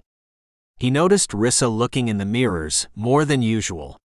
She seemed fidgety. You okay? She sucked her lip in and chewed on it. Yeah, sorta. My senses are going crazy, she replied. You're what? He almost laughed. I sometimes get this feeling when danger is coming. It's kept me alive so I don't ignore it anymore. Maze looked around. Only a few people were on the sidewalk in this part of town. Cross traffic was heavy since the light just changed. He glanced in the passenger side mirror. A pickup truck was coming up behind them, but that was it. His eyes stayed on the truck. Seemed it wasn't slowing, maybe gaining speed. Rissa, Maze said. I see it. Her face was a mask of concentration. He watched, wondering what he should do, and would he mess up her plan if he did anything.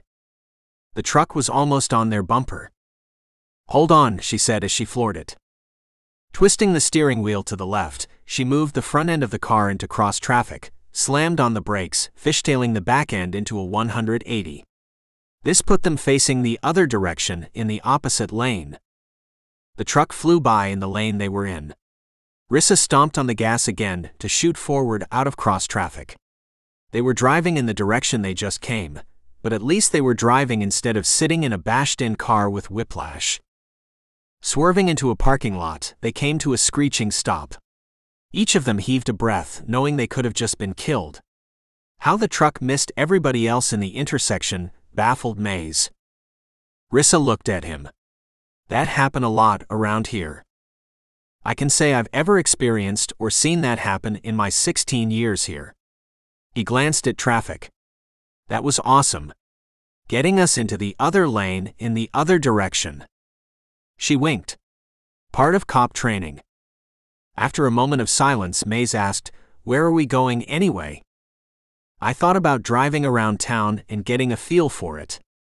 But with that truck on the loose, I'm having second thoughts. How about we drive by Quick's home? Sure, he said. We need to get back in the lane we were in before the truck came along. She put the car into gear. Ready to try this again, she asked. Wait till the light turns green on our side, then pull out. Coming close to dying once was enough for him. He gave directions to his friend's home. All the sights felt eerily familiar, yet strange at the same time. The old neighborhood where the house was had gone to shit. Many of the buildings were abandoned and in great disrepair. Weeds grew tall in several yards and sun-faded swing sets rusted away. Rissa stopped in front of a once cute white home with flower beds to both sides of the front door, filled with trash. The word murderer had been spray-painted along the side, and the windows were boarded up. They sat in silence, Maze lost in his memories, good and bad. Can we get inside? Rissa asked. Maze looked at and swallowed hard. Around back, there used to be a spare key hidden for the kitchen door. If it's there, we can try. Rissa got out, prompting him to do the same. He schlepped through the weed-infested grass toward the driveway that led around back. From under the garden gnome in another flower bed, he lifted the key. It had rusted over the years but still looked usable. He slid it into the deadbolt lock and turned it. The locking mechanism shifted to the side. He opened the door and froze. Everything remained the same as he'd seen it when he walked out with the police. Yellow tape cordoned off areas where the bodies once lay. On the faded linoleum floor, a puddle of red-black blood had dried and cracked. Nobody had cleaned up. The dishes from their last supper still sat in the sink. Chocolate frosting clinging to the dessert plates. A spatula sat next to a pan on the stove, ready for use. Look, Rissa said, drawing him from the past. She pointed to the butcher block that held the sharp knives Quick's mom used. 2 were missing. A wide knife and a narrow one. Why hadn't anyone noticed that back then? Maybe they did. The old detective's words at the diner came back to him. If I wanted to keep seeing my loved ones, I needed to stay out of it. The dining room looked like a hurricane passed through.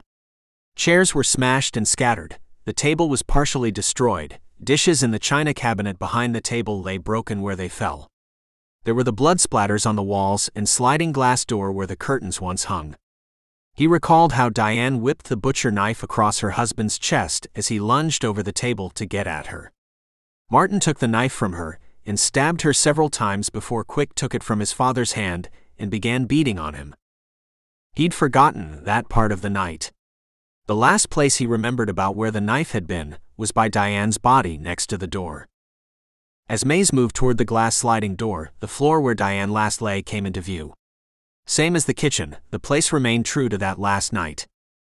He turned away, not wanting to relive any more when he picked up a hint of the strange smell on the curtains in the evidence bag earlier. Moving closer to where Diane's body had been, the scent became stronger. But it concentrated at the glass door. What the hell? The door had been boarded up like the windows. On a whim, Mays hooked his finger around the bottom of the door handle and pulled. The door slid open with some effort due to its long period of non-use. "Hey," Rissa called out behind him, "you shouldn't touch anything." Using the back of his hand, Mays pushed the door closed.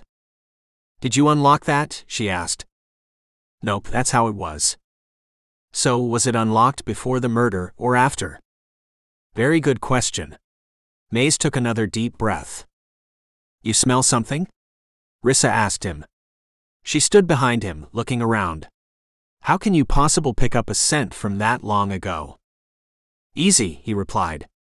"There's been no air circulation inside and the windows are boarded. No one's been inside to clean or anything. Everything that was here that night is basically still here. Not as strong but evident. Why hasn't someone cleaned up and sold the house? The stench of death is now part of the home. No shifter would want to smell that every day." "That makes sense," she mumbled. "I've seen enough. Let's go to Flo's. You ready to get out of here?" Mays spun around, headed for the kitchen. "More than ready." Chapter 28. Mays. Back in the car, Mays watched as Rissa typed the address Flo gave to her home. He noted it wasn't the same street that he remembered them living on. "They must have moved," he said. "Yeah? That address you entered is on the ritzy side of town. Growing up, they were far from that. I remember Quick once saying that his mom was mad at his father for lending several $1,000s to his brother. Was the brother able to pay it back?" "I don't know," he answered. "Maybe that's part of the reason she didn't like him." "Do you remember where Flo used to live?" "They lived on Wolfson Street. I might recognize the house if we drove by it," he said. "Is it far from here?" "Sorta. But it's on the way to Flo's." Rissa typed in the street name on her phone GPS and they were off. "What else do you know about the aunt and uncle?" Rissa asked. Mays thought back. "Not much. I saw them in the courtroom and at the house that night. They were among the first people there. I recall them talking with the police when my mom picked me up. They seemed to be all right. I think his name is Robert, maybe Rodney. Anyway, they came across as a normal couple." "What did Quick's father and uncle do for a living?" Rissa said. "His dad worked at the factory, as most of the town did. His uncle didn't though. I'm not sure what he did. But I remember Quick telling me his dad and uncle were always coming up with get-rich-quick schemes. That would explain lending him money. They had boxes of Amway stuff in their garage. They got into some stock market stuff, and then flipping houses on the weekends." Rissa nosed the car down Wolfson Street. "Stop," he said. "That one. I think." The lot was surrounded in chain-link fence with signs saying condemned and foreclosure.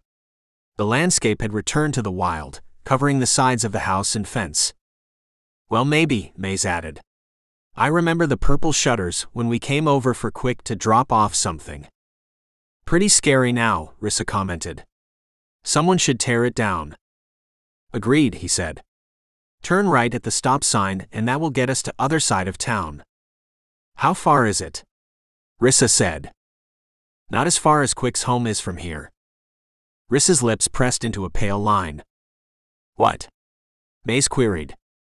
Her head tilted to the side. "I was just thinking how the aunt and uncle could have been among the first to arrive that night at Quick's house if they lived over here. You said they were there early, right?" He did. But he never thought about it. It seemed natural that family members would be there. Chapter 29. Rissa. When the GPS stated their destination was on the left, Rissa's jaw fell open. Talk about exact opposites. This was not what she was expecting. Maze turned to her with brows raised. "This is the correct address, right?" she asked. He glanced at the piece of paper written on. "Yup, this is correct."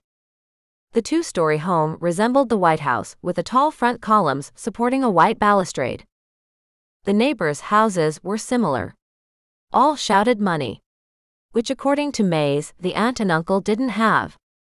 When walking up the front sidewalk, Flo had the door open before they reached the entrance. The woman was friendly if nothing else. "Welcome, welcome. Please come in." Flo stepped back and opened the door wide. The inside of the house was as nice as the outside. Whatever get-rich-quick scheme they used, it worked. Flo hugged Rissa like they were best friends and introduced Rissa to her husband Robert. She shook his hand and greeted him. Behind her, Maze stumbled coming through the door. She looked over her shoulder at him. He didn't look good. Was he ill, she wondered. Flo escorted her and Maze into a den with fancy furniture and a wet bar. On the coffee table, small platters with cheese and crackers and dainty cookies sat waiting for them. Her stomach growled. The sandwich she had for lunch was long gone. "Would you like a drink?" Robert asked Maze, then turned to Rissa. Both passed with a thank you. Rissa wanted to get this going. She planned on driving home before it got too late. Before Rissa could think of polite talk to segue into what she wanted to ask, Robert crossed his arms over his chest and stared at Maze. "Have we met before, Detective Turnover?" Robert asked. "You don't seem familiar, but your face reminds me of someone I once knew." "I never forget a face." Rissa about shit. She had no idea how much of an actor Maze was or how he'd handle this. "I don't believe so," Maze said with an expression like he was thinking, "unless you've been to New Orleans." "I've been there most my life." Flo lifted her hand. "Oh, we have been to New Orleans twice in the past several years." Maze gave that panty-wetting smile. "I'm always out and about. You must have seen me. I've worked a lot of public events, too." Robert slid his hands into his pockets. "That must be it then." He stepped toward the bar. Rissa relaxed with Maze passing that test. She was impressed with how cool he was. Maybe he would make a good partner. Maze leaned over to her. "I need to talk with you a second," he said. Flo took that second to interrupt. "Detective Belgrande, you want to ask my husband any questions about the night his brother was killed?" Rissa nodded, then whispered to Maze, "Give me a minute here." Flo turned to Robert. "I mentioned the detective wanted to talk with you, didn't I?" Robert looked a bit pale. He was probably not happy recalling that night. Maybe she could work into the quasi-interrogation more casually. "Robert," Rissa started, "we met Flo at the station. What do you do?" His eyes darted toward his wife, then back to her. "I'm a contractor," he said. "I work from home usually." Rissa knew he couldn't lie without Maze smelling it. She glanced at Maze and he made a small nod. Maze asked, "What kind of contract work?" "I'm looking for something I can do from home. I'm not a morning person." Robert smiled. "I do consulting." He focused on Rissa. "What questions do you have for me, detective?" "Oh wait dear," Flo said. "I want to serve pie before we get into all that sad stuff." Flo stood. "Come help me in the kitchen, sweetie." She turned to Rissa. "You two wait until you've had this fabulous pie. It's my mother's recipe. We'll be right back." Maze grabbed her forearm. She waited for the couple to leave the room before she asked him what was so important. "What do you need to talk about?" she asked. "It's him. He's the scent I recognize," Maze spit out. She was a bit taken aback by his aggressiveness. "What are you talking about?" "What scent?" "The one at the house. The scent of the curtains in the evidence room." "Hold on a second," Rissa said. She needed to wrap her head around what he was saying. You're saying you smelled Robert on the curtains in the plastic bag you opened this morning, and at the house? Why didn't you tell me about this earlier? There was nothing to tell. It was just a scent, he said. So what does this mean? Rissa asked. I don't know. He rubbed a hand down his face. Rissa was worried about his paleness. Well, let's think it through, she started. If his smell is on the curtains, that means he was at the house sometime that day, right? Okay, yeah, he said. When though? Before the murder, or during the time of it? And why? Quick and I were home all day until right after dinner, Maze said. If he was there, it had to be after we left and before we got home. She tapped her finger on her chin. Years of living inside criminals' minds had taught her to think outside the box, and to never assume anything. You said when you and Quick came home, you heard his mother screaming, and you went to the dining room and kitchen. Yes? Could there have been anyone else in the house you didn't know of? She asked. Maze opened his mouth, then closed it. We didn't look around. If there were, wouldn't they be helping Diane get away? Rissa shrugged. If his smell was strong on the curtains, it had to be close to the time of the murder, or it would have been swept away in the circulating air in the home. That's what you said, yes? He nodded. Exactly. It was strong on the curtains in the plastic bag, so it had to be almost the same time. That would also explain why Robert and Flo were at the house so early. They were already there, and had gone in or out the dining room door. But why? She questioned. The sound of shoes on the hardwood floors in the hallway brought their discussion to an end. Act normal, she told Maze. Here we are, Flo said in a sing-song voice. She carried a tray with 4 saucers of pie, and Robert brought in a tray with glasses filled with a dark liquid. I poured us tea too. Thank you. You should have gone through all that trouble for us, Rissa remarked. No problem, Flo said as she handed Rissa a plate and fork. We seldom have guests anymore and I do miss entertaining. She handed a plate to Maze, but he held up a hand, politely refusing the sweet snack. Are you sure, Detective Turnover? Flo said. How about a glass of sweet tea? Rissa figured he had no appetite thinking about what they just discussed. She, on the other hand, was famished, and would eat his piece since he didn't want it. Cherry was her favorite.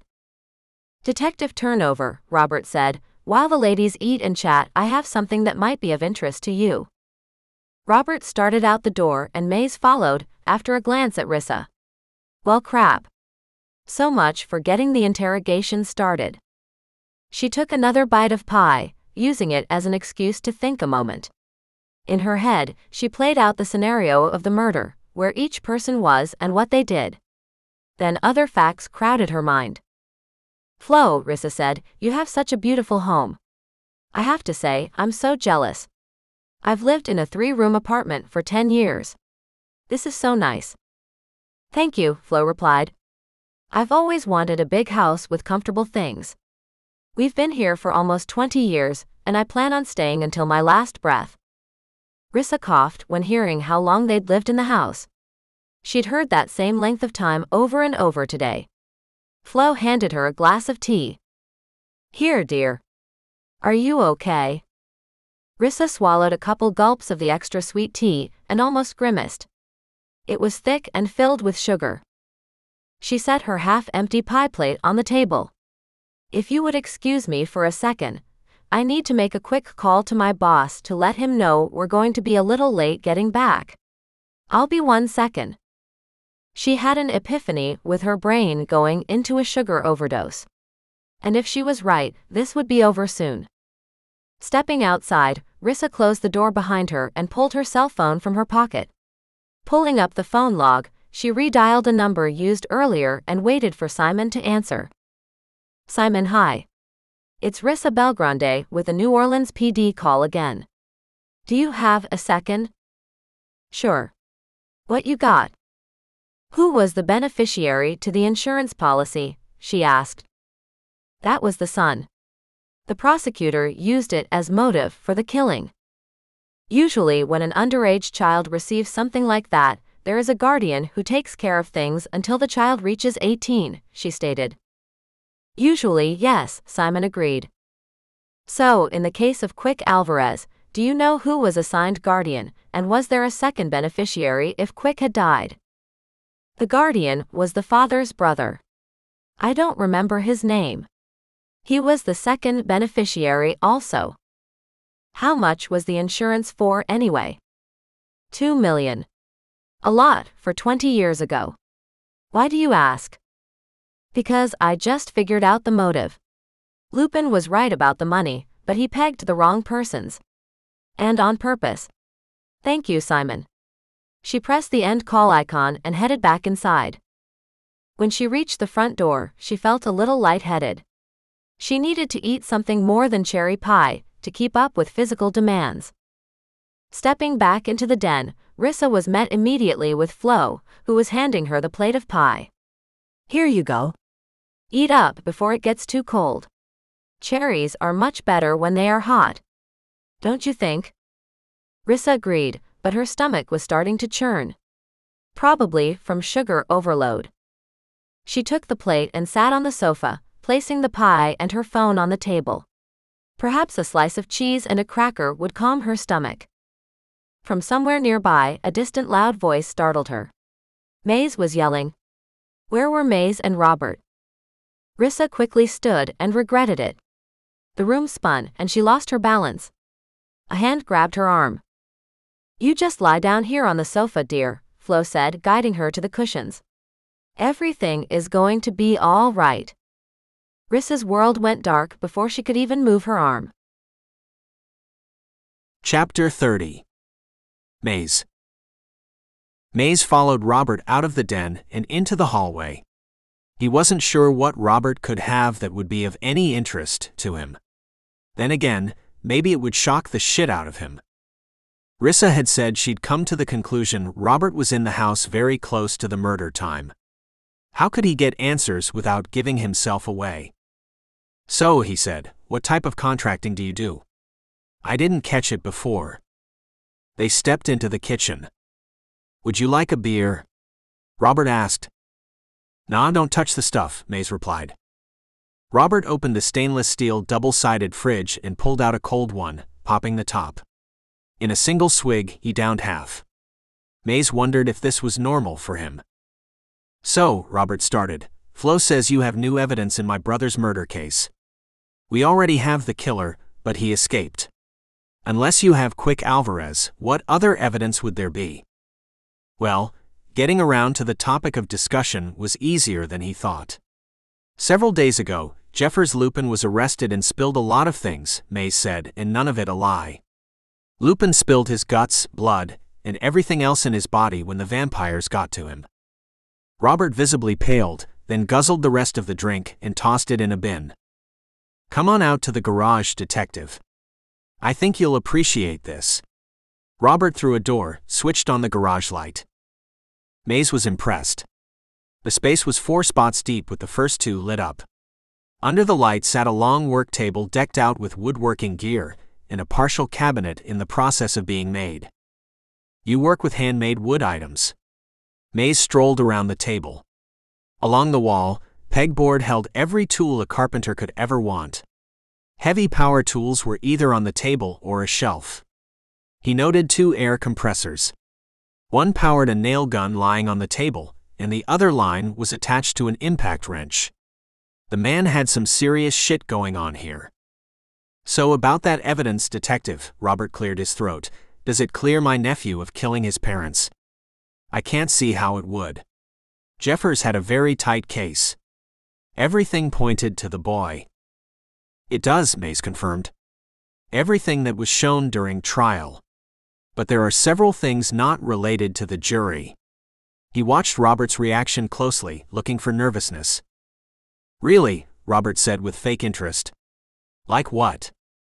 Like there were 2 murder weapons. 2 knives. Robert fell against the table on the other side.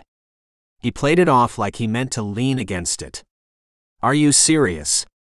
How could that have gotten by the police? Maze shrugged. That was a long time ago. Who knows? Behind him, he heard Robert moving around stuff on the table. From the corner of his eye, he saw the air compressor line pull forward. That could mean only one thing. Mays snatched up a 3-foot piece of plywood as a shield while dashing toward the cars. He felt the thud of each nail as they slammed into the wood. He dove to the side of the car. Robert fired another nail, busting the driver's side window before embedding in the leather seat. Mays scooted to the rear of the car. He checked underneath to see if nails could slide along the concrete and hit him. If Robert put the nailer on the ground, a nail could travel under the carriage. He tucked his feet behind the tire. How far could he push this guy? So, you were in the house during the time of the murder, huh, Robert? He paused to see if Robert would answer. When he didn't, he continued. You didn't by chance see that second knife, did you? Then it hit him. Robert must have taken the knife. He was at the sliding glass door where the curtains fell on the knife. He had to dig through the curtains to get to it, leaving his scent behind. But when? Neither Quick nor he saw anyone else in the house. They were in the dining room the entire time. Wait, no they weren't. At the end, Quick and his father had stumbled into the kitchen, clawing and fighting and stabbing until the end. That would have been plenty of time for Robert to make his escape. Holy shit, May said, you did take the knife. It was all Flo's fault. She made me take it, Robert shouted. His voice was much closer than earlier. Mays rose to look over the trunk of the car. The man had gone as far as the air compressor line would let him. That was 15 feet away, but close enough that a nail would hurt like hell. Mays crouched, walked around the truck in the other spot to get some distance. Flo's fault? What has she got to do with the knife? He asked. She made me go back for the knife. She set the whole damn thing up. Framed me, but the boy stepped in and her plan worked better. Go ask her, Robert shouted. I'd like to, but you need to put down the nail gun first. That moment, Mays took notice of the truck in front of him, really looked at it. The vehicle's paint and body was the same as the truck that almost hit them this afternoon at the stoplight. That settled it in his mind. This guy was going down, his fault or not. No, Robert said, I'm not dying because of my asshole brother. He deserved what he got. He never loved her. Ah, this was interesting, to say the least. Your brother didn't love who? Mays asked. Beautiful Diane. He never appreciated her. Treated her like shit. Mays had to be careful here. The wrong question could ruin this whole thing. But you would have treated her better, right? He said. Damn right I would have. I loved her the moment I saw her. Then he came along and took her, not because he loved her but because I wanted her. The rage Robert felt for Martin came through loud and clear. Sibling rivalry at its best. What then, Robert? He asked. Why did Martin kill Diane? Robert's voice was shaky. I don't know why he killed her. I don't know. Because I was alone with her in his home. Because he's a bastard who had it coming, and I hope he's frying in hell. Well damn. He didn't expect this. How could he turn in a person when they hadn't done anything but be near the person they loved? Mays understood the jealous protectiveness of shifters. Even though his own father beat on his mother all the time, when it came to others touching her, he'd kill whomever tried. Robert's words were muffled. I've missed her so much. To see her beautiful face through her living room window sounded like some serious stalking issues to Mays. No wonder Diane didn't like Robert. He was a bit creepy. Creepy kind of love. I gave her so much attention that my wife hated her, Robert continued. I'd never cheat on my wife though. She hasn't deserved my hostility over the years, but it is her damned fault Diane is dead. I'm tired, detective. I'm tired of the guilt weighing me down. Tired of always looking over my shoulder to make sure nobody found out what we'd done. I'm tired of staring at that box, knowing what's inside. Box? Mays rose, bringing his eyes over the hood of the truck. Robert faced the cardboard containers against the wall. What was in those boxes? Mays, Robert said, shocking him. Since when did Robert know who he was? Tell my nephew I'm sorry for how things turned out. He was the son I always wanted. And I would have been mine if that damn insurance letter hadn't come. Damned Lupin. May he rot with my brother. Before Mays could ask questions or move, Robert put the nail gun to his head and slammed in 3 with one automatic push of a button. Chapter 31. Mays. Mays sat on the truck's front bumper in Robert and Flo's garage. Robert had basically confessed he knew the truth of the murder of his brother, even though he seemed to have played an unwilling part. Now he lay dead on the concrete floor, blood spilling from his head. He pulled out his phone and dialed 911. It was time to bring the locals in. He knew the chief was dirty, but there wasn't much choice right now. A dead body wasn't something you just walked away from. He waited as the phone rang. Robert said Flo had set up the whole thing. Whole thing being what? Suddenly, his shifter senses were screaming danger to him. That was just great. The threat to his life was dead, and now his animal was warning him? No, it whispered. Rissa. Mays was off the bumper and through the kitchen door, almost taking the hinges off in a heartbeat. What was happening to his partner? He skidded to a stop outside the den. Inside, he saw Flo standing over Rissa, laid out on the sofa, eyes closed. Was she dead? That thought surged panic through him. Through the phone still in his hand, he heard the operator's tiny voice. 911. What is your emergency? Flo Alvarez, what have you done to Rissa? He demanded, rushing into the room, nonchalantly tossing the phone on the coffee table. Startled, Flo pulled Rissa's gun from the shoulder holster and pointed it at him. He froze, hands up. She'll be fine in an hour. She's just knocked out, as you should be if you would have eaten the pie and tea like I asked. Whoa, this was not the sweet, gentle Flo he left a few minutes ago. But if she set up the murder, obviously this was the true Flo. Mrs. Alvarez, why are you pointing a gun at me? Mays asked loudly, playing dumb. Because you're snooping too much. And stop yelling, she said just as loudly.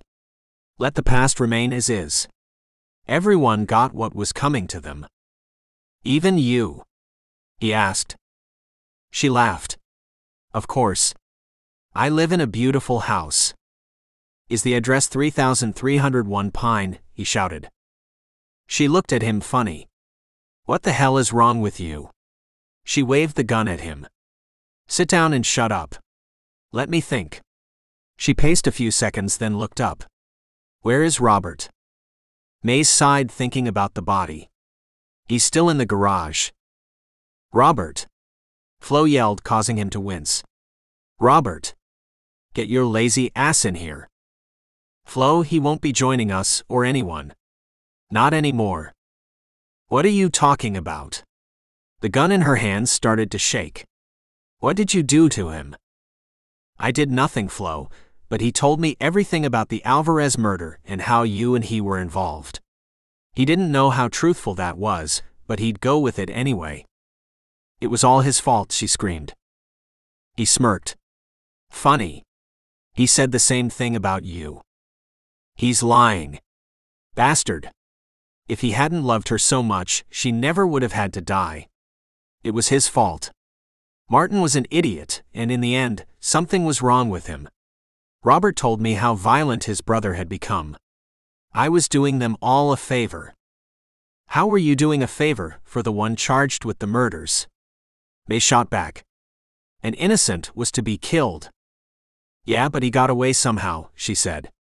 No harm, no foul. Are you serious? He took a step toward her.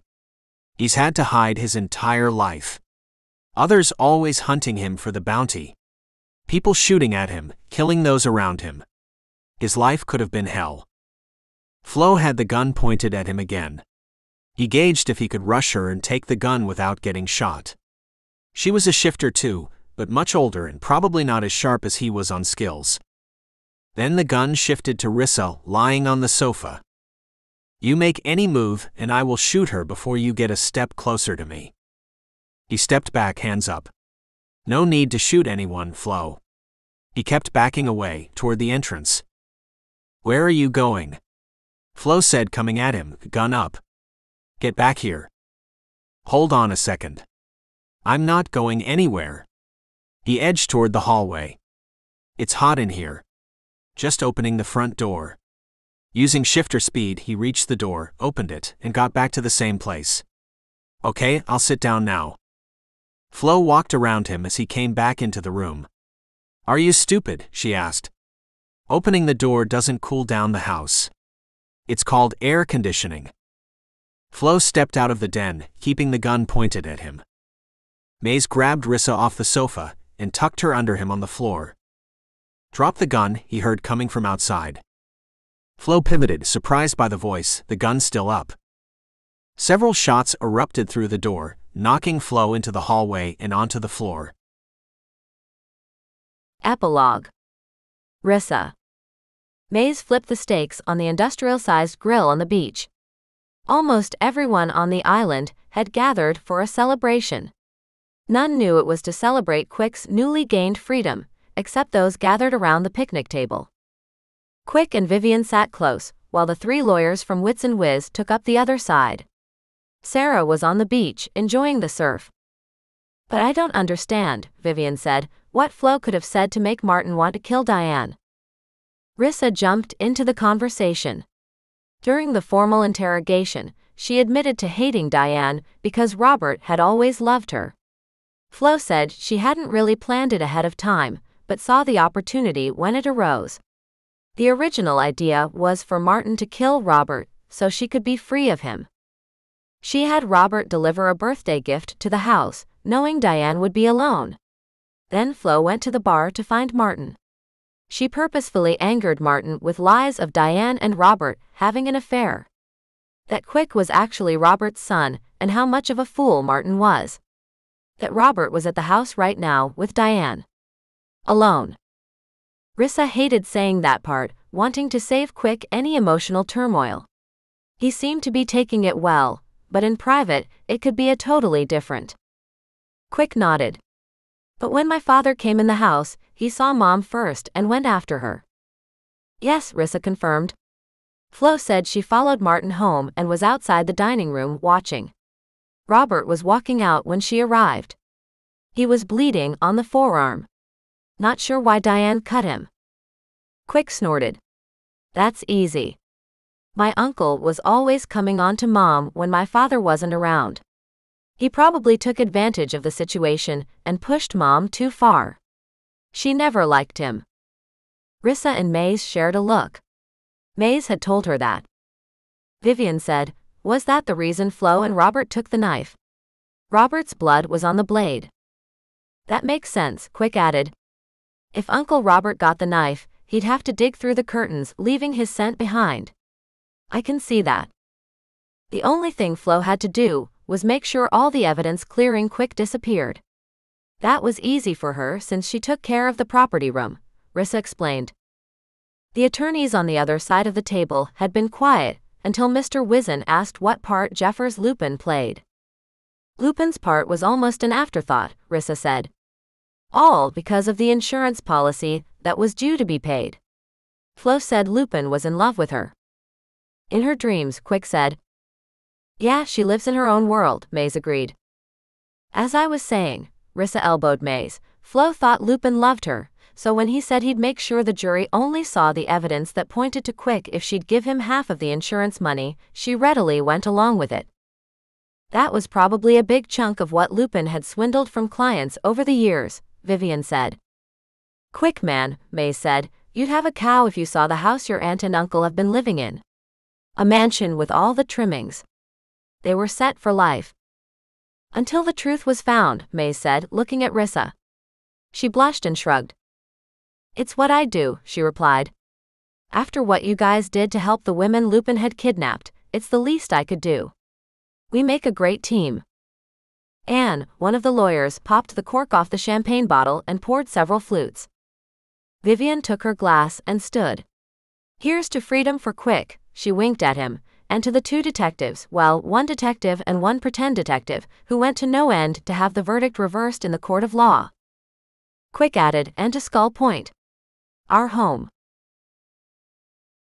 I hope you've enjoyed this latest production. Don't forget to subscribe and to ring the bell to be notified of new releases.